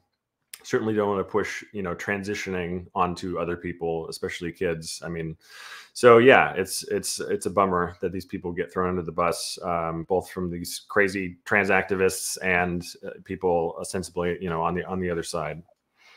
Since interviewing, whilst interviewing rather people for this docuseries focused on gender, have they relayed anything to you that's really surprised you? Because obviously this is a topic you've kind of dipped in and out of with a lot of your woke reformation stuff. You would have been keeping a keen eye on it. You pretty much you think you've heard everything on this topic, then something blindsides you. Was there any kind of moment like that with you? Yeah, there's one in particular that I don't know if I can mention because of the graphic details, but I was interviewing the sociologist Michael Biggs that I mentioned earlier. I just asked him to lay out, some of these surgeries and some of the procedures and some of the details there when young boys take puberty blockers, their, sexual organs don't develop in certain ways, and to like use other parts of their body to create, neo-vaginas. And like, it's just, some of those details are just really horrific and shocking. And then I guess also just what's been most interesting to me is that with critical race theory of Black Lives Matter or any of that stuff, there's like often a kernel of truth somewhere in there. There was systemic racism. Slavery did exist. It doesn't anymore. Obviously, at least it's not sanctioned by the U.S. government. There is slavery elsewhere in the world. But anyways, the point is that with this gender stuff, the only kernel of truth is that some people suffer from gender dysphoria, but in terms of whether or not somebody can change sex, I mean, it's fundamentally, obviously wrong. It's just not possible. And so I've sort of explored this idea with a few people that, why does it seem to be that these activists get so vitriolic and so angry and often, or at least sometimes resort to violence? I mean, you have men dressed up as women punching women, I mean, it's crazy. And I think the reason is because their ideology is so, or their mindset is so brittle and it's so anti-reality that what do? You can't really have a rational conversation, because as soon as you start having a rational conversation, it breaks down. It just immediately breaks down because it's so far from reality that there's no kernel of truth in the idea of people changing sex or somehow identifying into another sex. I mean, it's just impossible. Yeah, there's a real good versus evil mentality that kind of animates a lot of these people that I don't share. I mean, I've never like threatened anyone, screamed at anyone, abused anyone in service of my opinions. It's always about discussion, but I've been on the receiving end of that just for asking basic questions, which seems very strange to me. It seems like they've got a lot of their own identity riding on this. And I'm talking about, trans activists, not transgender people. And I mean, this does, for those of us that and I know it's a very easy comparison to make, but for those of us that have dipped our toes in the power of religious ideology and cult-like thinking over the years, it just feels like another version of that, doesn't it? Yeah. And you brought up identity. I think that's obviously a key aspect to this, and it's key with all versions of identity politics. People get so wrapped up. And again, coming back to this idea of purpose and meaning, I think that's one of the discussions that people should be having more of. As traditional religion is obviously declining, we do need something that unites us. We need something that gives us meaning and purpose, and people find that in their sort of victim identity status. And so, of course, people are going to hold on to that very tightly and get very angry when it's questioned. And that happens, all over the political spectrum with, trans activists and non-trans activists. It happens all over the place. Yeah, and you must have noticed this, and I don't know how you feel about this. Maybe they've got you too, Travis, so we'll find out. But there seems to, I think, one consequence of this kind of really unforgiving, non-redemptive, so-called progressive, far-left ideology, wokeness, whatever you want to call it, it seems to have made conservative Christianity a lot more appealing to many people than perhaps it would have been. And I'm seeing a resurgence of that, and I'm seeing people coming in offering easy answers and kind of Trojan horsing Christian values in that way. I don't know how you've noticed this as well. Oh, for sure. Yeah. And I've also noticed just in general, I mean, it's often tied up with that, but there is a problem on the anti-woke side or the anti-woke right that I think we should be aware of. And again, it's human tribalism. I think it's natural for people to be groupish and then to find the evil and fight against it. And that's why I typically avoid using words like evil and avoid that kind of thinking. And I think you can fight bad ideas and try to stop harm without necessarily falling into that category, or at least being, more judicious in terms of how you apply it. But yeah, so unfortunately, more and more people seem to be pushing this idea of, oh, we just need to get back to traditional religion. That's going to solve the problem. I mean, it's really obvious that that's not true, because woke ideology has infiltrated many religious institutions. I don't know how many, I don't know what the percentage is, but you see this stuff all the time. I mean, I see it in the churches in Portland. They have the trans flag, they have the Black Lives Matter flag. I saw basically what amounted to like a shrine of George Floyd in this Catholic church. I mean, so traditional religion is not going to protect you from this stuff either. That being said, there are some values from Christianity that are obviously positive. So I don't think we should just, discard all of them. But this idea that becoming Christian is going to sort of solve the problem, I think is short-sighted. Good point. All right, Travis. Well, I could speak to you about this all night, I imagine, but I want to thank you for coming on. It's good to see you again, and maybe you can just let people know where they can find your new docuseries. Yeah, so the first episode is out. It's currently only available for subscribers on my locals, which is travisbrown.locals.com. And then you can see other content on YouTube, which is at Become the Signal. And then on locals, I've got other exclusive stuff that you can see as well. Awesome. Thanks, man. It's been a pleasure. Yeah, likewise. Thanks so much. Take care. Bye-bye. This is that awkward moment where we fumble around trying to find the buttons. There we go. Just bringing our next guest. Carlton, welcome to Attwood Unleashed. How are you, sir? Hi, I'm very good. Thank you. Excellent. I'm really looking forward to a nice change of pace here on a topic that I know absolutely nothing about. So you'll have to forgive I'm going to say wide-eyed curiosity, but it'll probably sound like stupid questions to you. So I mean, maybe no such thing as a stupid question. That's good to hear. The hardest ones to answer. Yeah. We'll see how you feel in the next 25 minutes about say sure. But maybe you can just let our viewers and listeners know what it is you do, what keeps you busy. I'm a lecturer in social science at the University of West of Scotland in Paisley. That's kind of where that pays the rent, so to speak. I'm here to talk about a book that I co-authored the beginning of last year, which is a critical study of the county lines phenomenon, particularly in the UK and in Scotland. The county lines phenomenon being the so-called shift in the way that drug networks and drug lines operate, and they move from urban centres to peripheral, rural, mostly coastal towns to expand their markets. So we've spent my co-authors and I, James Densley and Robert McLean, we've spent the last, I suppose we kind of started this long before COVID kicked in, which seems like a million years ago, looking at some of the problems with some of the county lines narrative, I suppose, particularly within kind of policy making and policing, and basically arguing that the county lines model doesn't necessarily fit all types of kind of drug dealing, and to an extent that becomes slightly problematic in the sense that it becomes a kind of standard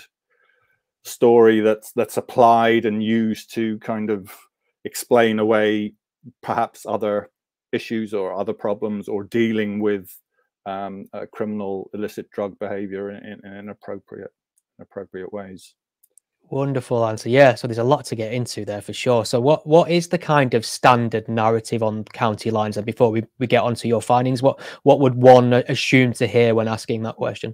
Yeah, so I think it was 2015, the National Crime Agency provided a definition of a county line, and county lines have been bubbling under within discussions around criminology, but also policing for a few years now. And it's an idea that's filtered over, but there are very different nuances to it, but it's kind of filtered over from the States, hence the term county lines. And it's this idea that urban drug gangs, because of the saturation of markets within large urban centers, migrate to more peripheral, rural towns, villages, to set up new kind of drug markets. And essentially the standard story is they do this through exploiting vulnerable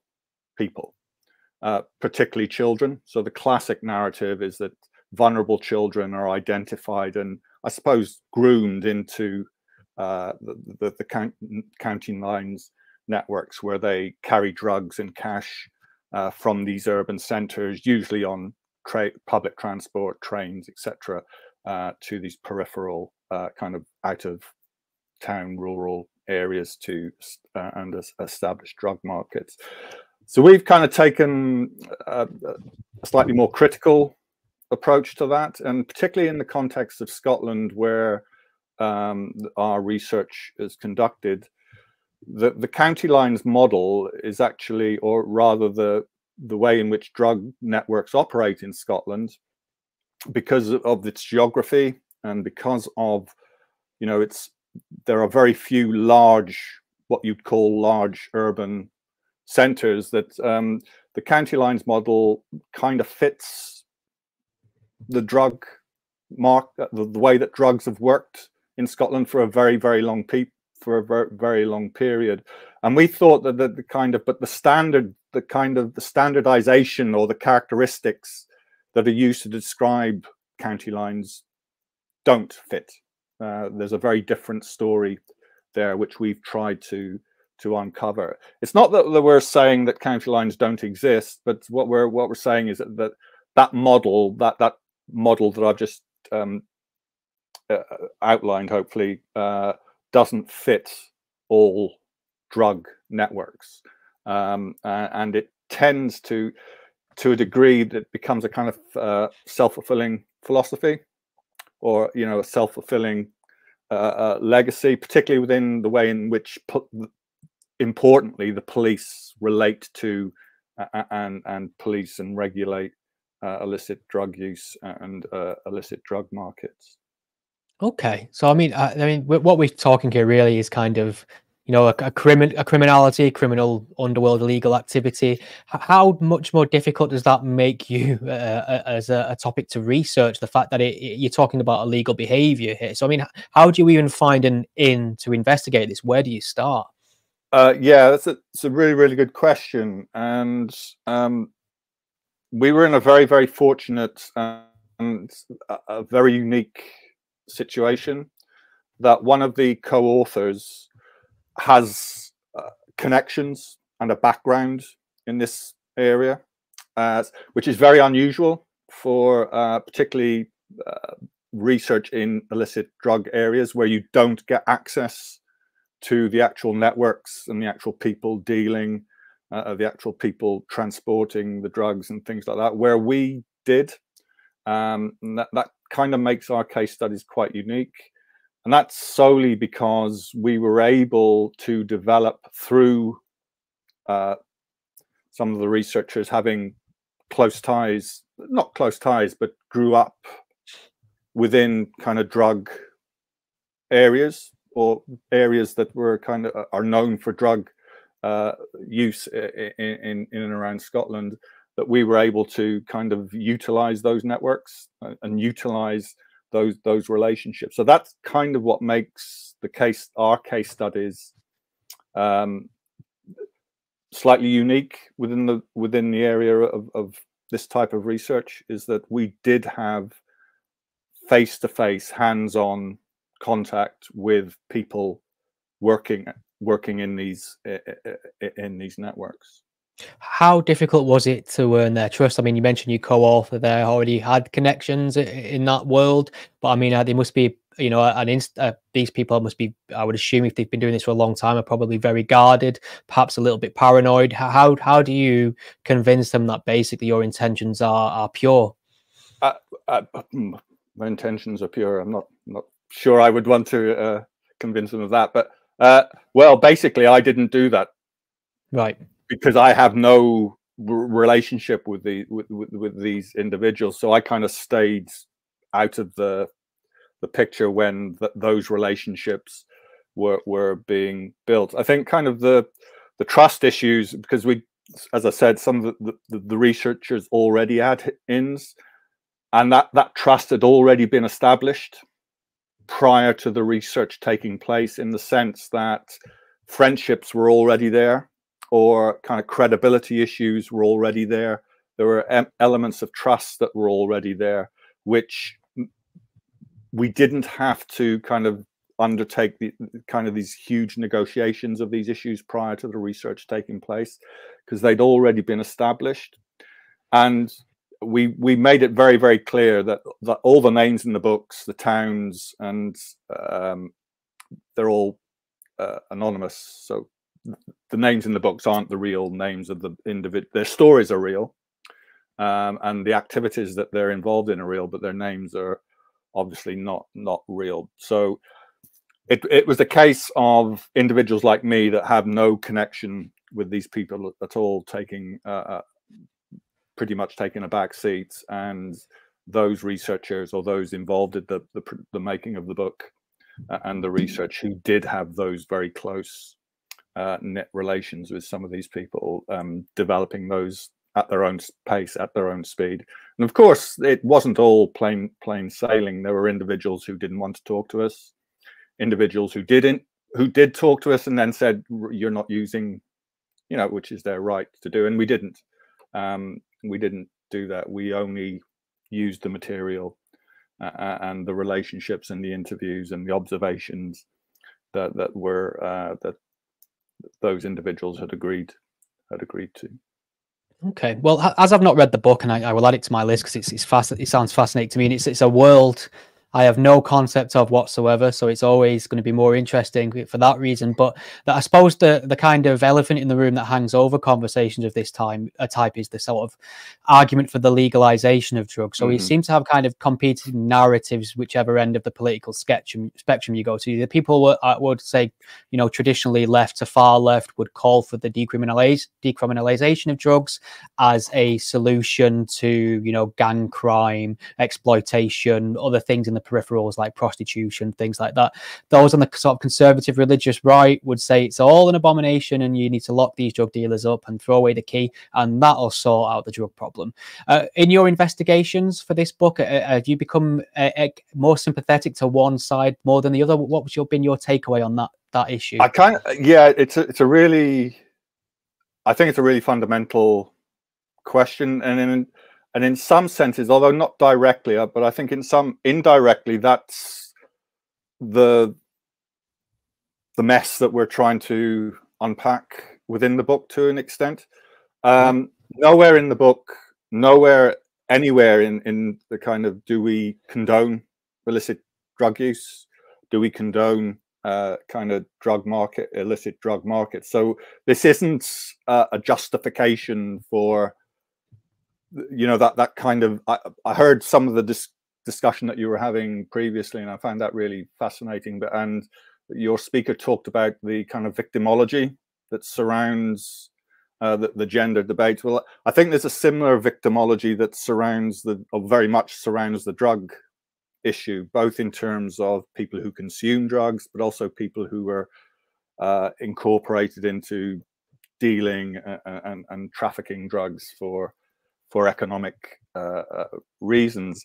And I think one of the things that we were trying to do was puncture that victimology, to say that there is an alternative, that there is a problem with the victim narrative, in the sense that it undermines what we found, and kind of this is also true of other research, but very much in terms of our research, is that the victim model didn't fit the individuals that were, you know, kind of involved in, and they kind of rejected that notion of themselves because it didn't fit with the way that they saw themselves. And certainly, if you kind of look at the way, the way that drugs is talked about,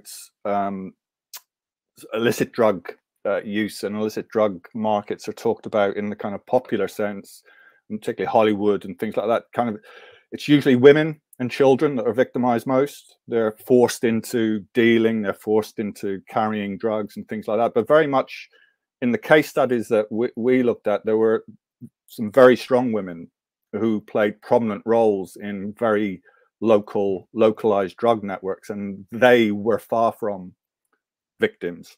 So we were also trying to puncture that, the dominance of the victim narrative within the drug stories, because I think there's a danger with the victim narrative in that it undermines the individual's responsibility for acting and taking responsibility for their actions. And you can really see that, and this is something we try and uncover and unpick in the book, is the way in which the victim narrative becomes a way of undermining more traditional notions of responsibility, accountability, rights, particularly within kind of, I suppose, what we might loosely call a kind of liberal criminal justice system, which I think personally are very, very important. So we were also trying to puncture or offer an alternative that this kind of victimology, the way in which the narrative about drugs is generally talked about, it doesn't fit. It didn't fit our case studies, but also has slightly worrying consequences in terms of holding people account for illegal behavior, basically. So we very much wanted to try and take issue with that kind of dominant narrative, particularly in Scotland. It's a very dominant narrative around the drug issues, that kind of addiction is not necessarily the addict's fault. Kind of is. It's the addict putting the drugs in their body, so they have to be held account for that. Not to hold them account for it is very, very dangerous, because if you can't hold yourself account for your own behavior, you're going to be stuck in that loop forever. And you know, that's a very worrying consequence, particularly when we're talking about behavior that is very, very dangerous, not only to the individual, but others around them as well. That's a really good answer, and it's just brought to mind something, actually. And I'm not quite sure. I don't think we're really allowed to specifically name drugs at this point in a conversation on YouTube. I think just referring to them by their color might be useful. So I mean, people, I suppose, in Scotland, you know, the brown substance that can be injected is quite popular, for instance, and there have been, you know, various initiatives, I don't know if these still exist, where addicts can go and get clean needles, because obviously the risk of certain diseases, you know, life-threatening diseases one can catch from sharing needles, seems like a bigger problem than many to the actual drug use. And I just wondering, what do you feel about that as a potential solution? Is this something that kind of perpetuates the habit, or is it actually alleviating a real larger problem? I think the case in that you're kind of drawing attention to, and particularly in Scotland, is really, really interesting, but at the same time quite frightening. Because you mentioned the brown substance. The drug that kills most Scottish addicts is the substance that they use to substitute for the brown substance. I'm not sure, right. A particular opioid. So more people die of a particular opioid, begin with M, and which is prescribed to them. I think you can say that because it's a legal drug. Right, I think methadone. Okay. Methadone Yes. kills the vast majority of drug addicts in Scotland, and although it's very difficult, nigh impossible to get an accurate assessment of what is the legal methadone and what is illegal methadone. But methadone is the drug that is sanctioned by the state to give to addicts to get them off their other stuff. But it's the drug that they're dying from. Methadone is the drug that they're dying from. I have personally, I have no objections to allowing somebody or providing the facilities for somebody with a very serious life-threatening addiction to enable them to take their drug safely. However, with the proviso that the reason that you're doing that is to get them off the drug, to stop them taking the drug. So I think there is a process where these techniques can be used, but they have to be placed within a properly sanctioned, properly funded, properly legislated for system of recovery. You know, I don't want an addict to remain an addict. I don't want people to die from overdoses. However, we have in Scotland, and it's similarly in the UK more generally, and Europe more generally, I think, a kind of fetishization or kind of an ideology built around harm reduction, that all that we can do for addicts is just to manage their addiction.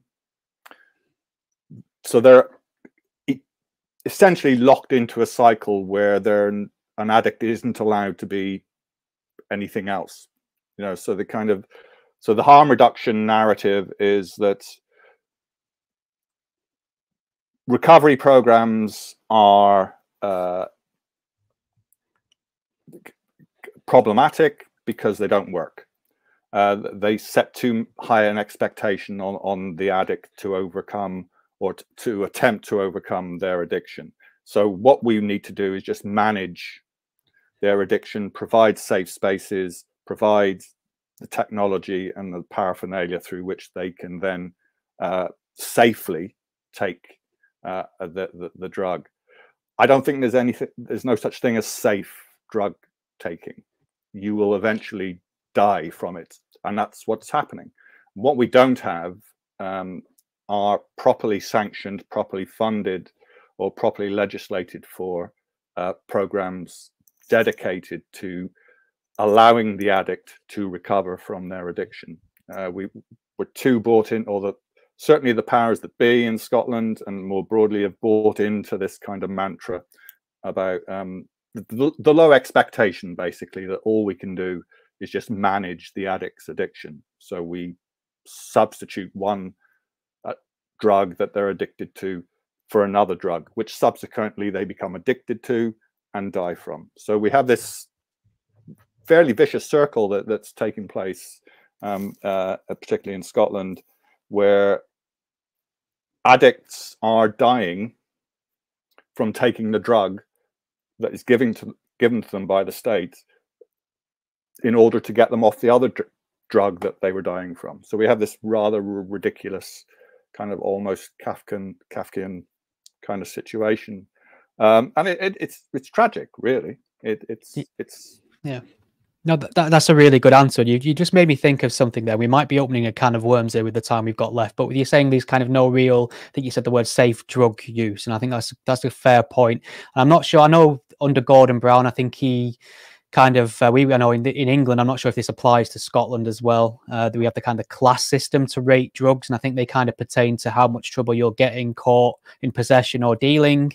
And I think we had, the green one that's most typically smoked was a class C drug for the longest time, got bumped up to a class B under Gordon Brown. I think it's been a while since I've thought about this. And but this is the substance that is kind of glamorized quite a lot. Obviously, it's legal in places like Holland, various states in America now. You can get it. It's part of our pop culture. It seems like the police would almost turn a blind eye to it 9 times out of 10, depending on what you're doing with it. Is there an argument here for the legalization of that particular drug? Or actually, getting onto your previous point, people will promote this particular drug as something you can't get addicted to and it's practically harmless. How would you say that kind of narrative stacks up against what you've researched? I think you're talking, well, you're talking about kind of drugs that are normally associated with kind of casual drug taking, yeah, habitual drug use, that kind of thing. I think, I'm not sure you're going to like my answer, because I'm going to sit on the fence a bit.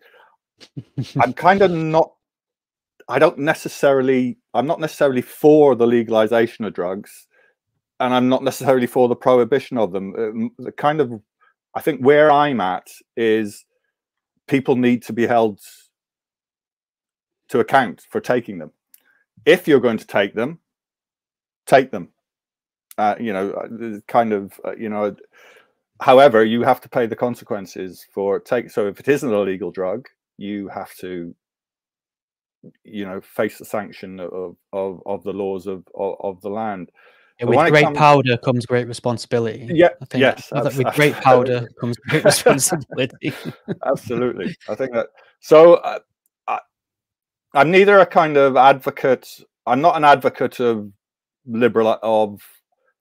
liberalization in the sense of getting away with the laws, because I think the point that you make is very apposite, because actually very rarely are the laws actually acted on.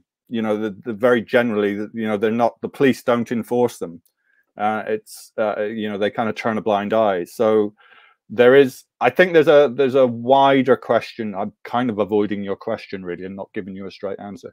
There's a wider question here which I think is kind of perhaps more important, in the sense of whether we should legislate or liberalize, etc. And that's the kind of moral question about, actually, is putting drugs in your body good for society? Is the fact that you actually getting wasted every weekend, or the fact that you can't talk straight, go to work, hold down a job, is that really a good thing? Is that really what we should expect a proper society to, and an adult society, a properly responsible adult society to be about? I think there's a kind of moral question here around, which we've lost sight of, I think, which is around what type of society do we want to live in? Is it a society that says, oh yeah, you can take this, you can take that, and you're not really responsible for it because you're poor, or you had a hard life, or you're kind of, you know, you've been a victim of this and that, or you're, or do we really, or do we want to say, look, you know, we value your contribution as a responsible adult? And I think that's a side of the discussion around the drugs issue, whether it's just for fun or whether it is actually a real problem that seems to be missing or avoided, I think. No, policymakers, politicians, experts like me, although I'm hopefully an exception, we don't like talking about morality because it smacks of kind of old-fashioned fuddy-duddy Christian, which I'm not, kind of values that, oh, we can't be having that anymore. But I think there is a moral component missing from the discussion around drugs, and particularly illicit drug taking. That's really interesting, because like you say, the narrative has become very skewed towards the kind of victim mentality, hasn't it? You know, no other options, getting caught up in something happening to you rather than you making something happen, I suppose. And really, I mean, realistically, only way people are going to get out of this is personal responsibility, or at least taking help when it's offered, which is a decision they have to make for sure. I mean, maybe in the minute we've got left, perhaps you can tell us a few ways in which, you know, the county lines have adapted over the years to kind of evade new tactics for drug enforcement and things like that. Has there been any like significant changes that you've seen? Well, I think kind of it's actually the other way around. It's the law that has utilized county lines to evade taking responsibility for prosecuting people. Right. So like you're talking about the kind of the victimology, or the narratives around victimhood. They've been sucked into the policing regimes, and so the big narrative is around vulnerability, that the people involved in county lines activity drug networks are vulnerable. So they can't be treated as, inverted commas, criminal. So if you look at all the kind of recent police briefings, certainly since in the last 10 years or so, they've kind of rejected, they don't talk about drug pushers anymore, drug dealers. They talk about vulnerable populations, particularly young, vulnerable people. So I think it's not so much that county lines have found ways to evade the law. It's actually the law has found ways to evade the law in terms of kind of, you know, rights. And like the classic liberal model of the law is you're guilty or you're not guilty. But however, I think kind of there is now a situation where the law doesn't actually operate like that anymore, in the sense that it's blurred the lines between guilt and innocence. You know, kind of you're vulnerable. Yeah, Carlton, so you're kind of neither guilty or innocent. You're just kind of in this kind of legal limbo of vulnerability. So you're not one thing or the other. I think this is my fault. I poked at the morality issue of it with a minute to go, Carlton, but that was a very good point, which is fascinating to me for sure. The kind of the reluctance of law to act on this now. But maybe you could let people know just the title of your book again and where people can find it, please. Yeah, it's the book is Contesting County Lines: Case Studies in Drug Crime and Deviant Entrepreneurship. It's not an academic book. It is, but it's kind of written in a very kind of open, accessible way, and it's published by Bristol University Press. Carlton, it's been an absolute pleasure. Thank you for coming on and speaking to us. I really appreciate it. Thank you for having me. That's been great. Thank you. Take care. Andrew. All right, ladies and gents, and those who don't care for my antiquated gender labels, if you would like to get yourself over to Locals now to watch the next half of the show, it's completely free. We don't want anything. Just go over, get your eyeballs on it. I'm just going to wait here while you do that again. All right, we're going to bring in our next guest. Nicholas, welcome to Attwood Unleashed. How are you? Hi, Steve. I'm fine, thank you. Excellent. So, lots to talk about. It's a fascinating period in time that you know, it's just kind of, it's never really fell out of people's interest, really, has it? This topic for many reasons, which we'll get into. So maybe you can just explain to people what it is you do, what keeps you busy.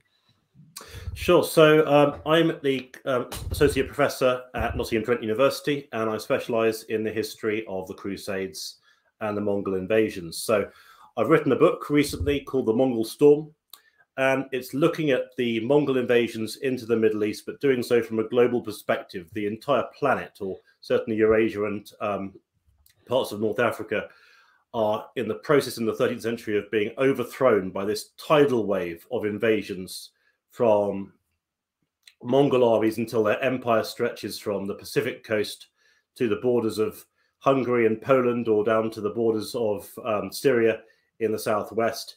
And it's looking at that. It's looking at this process of conquest and how this is enormous.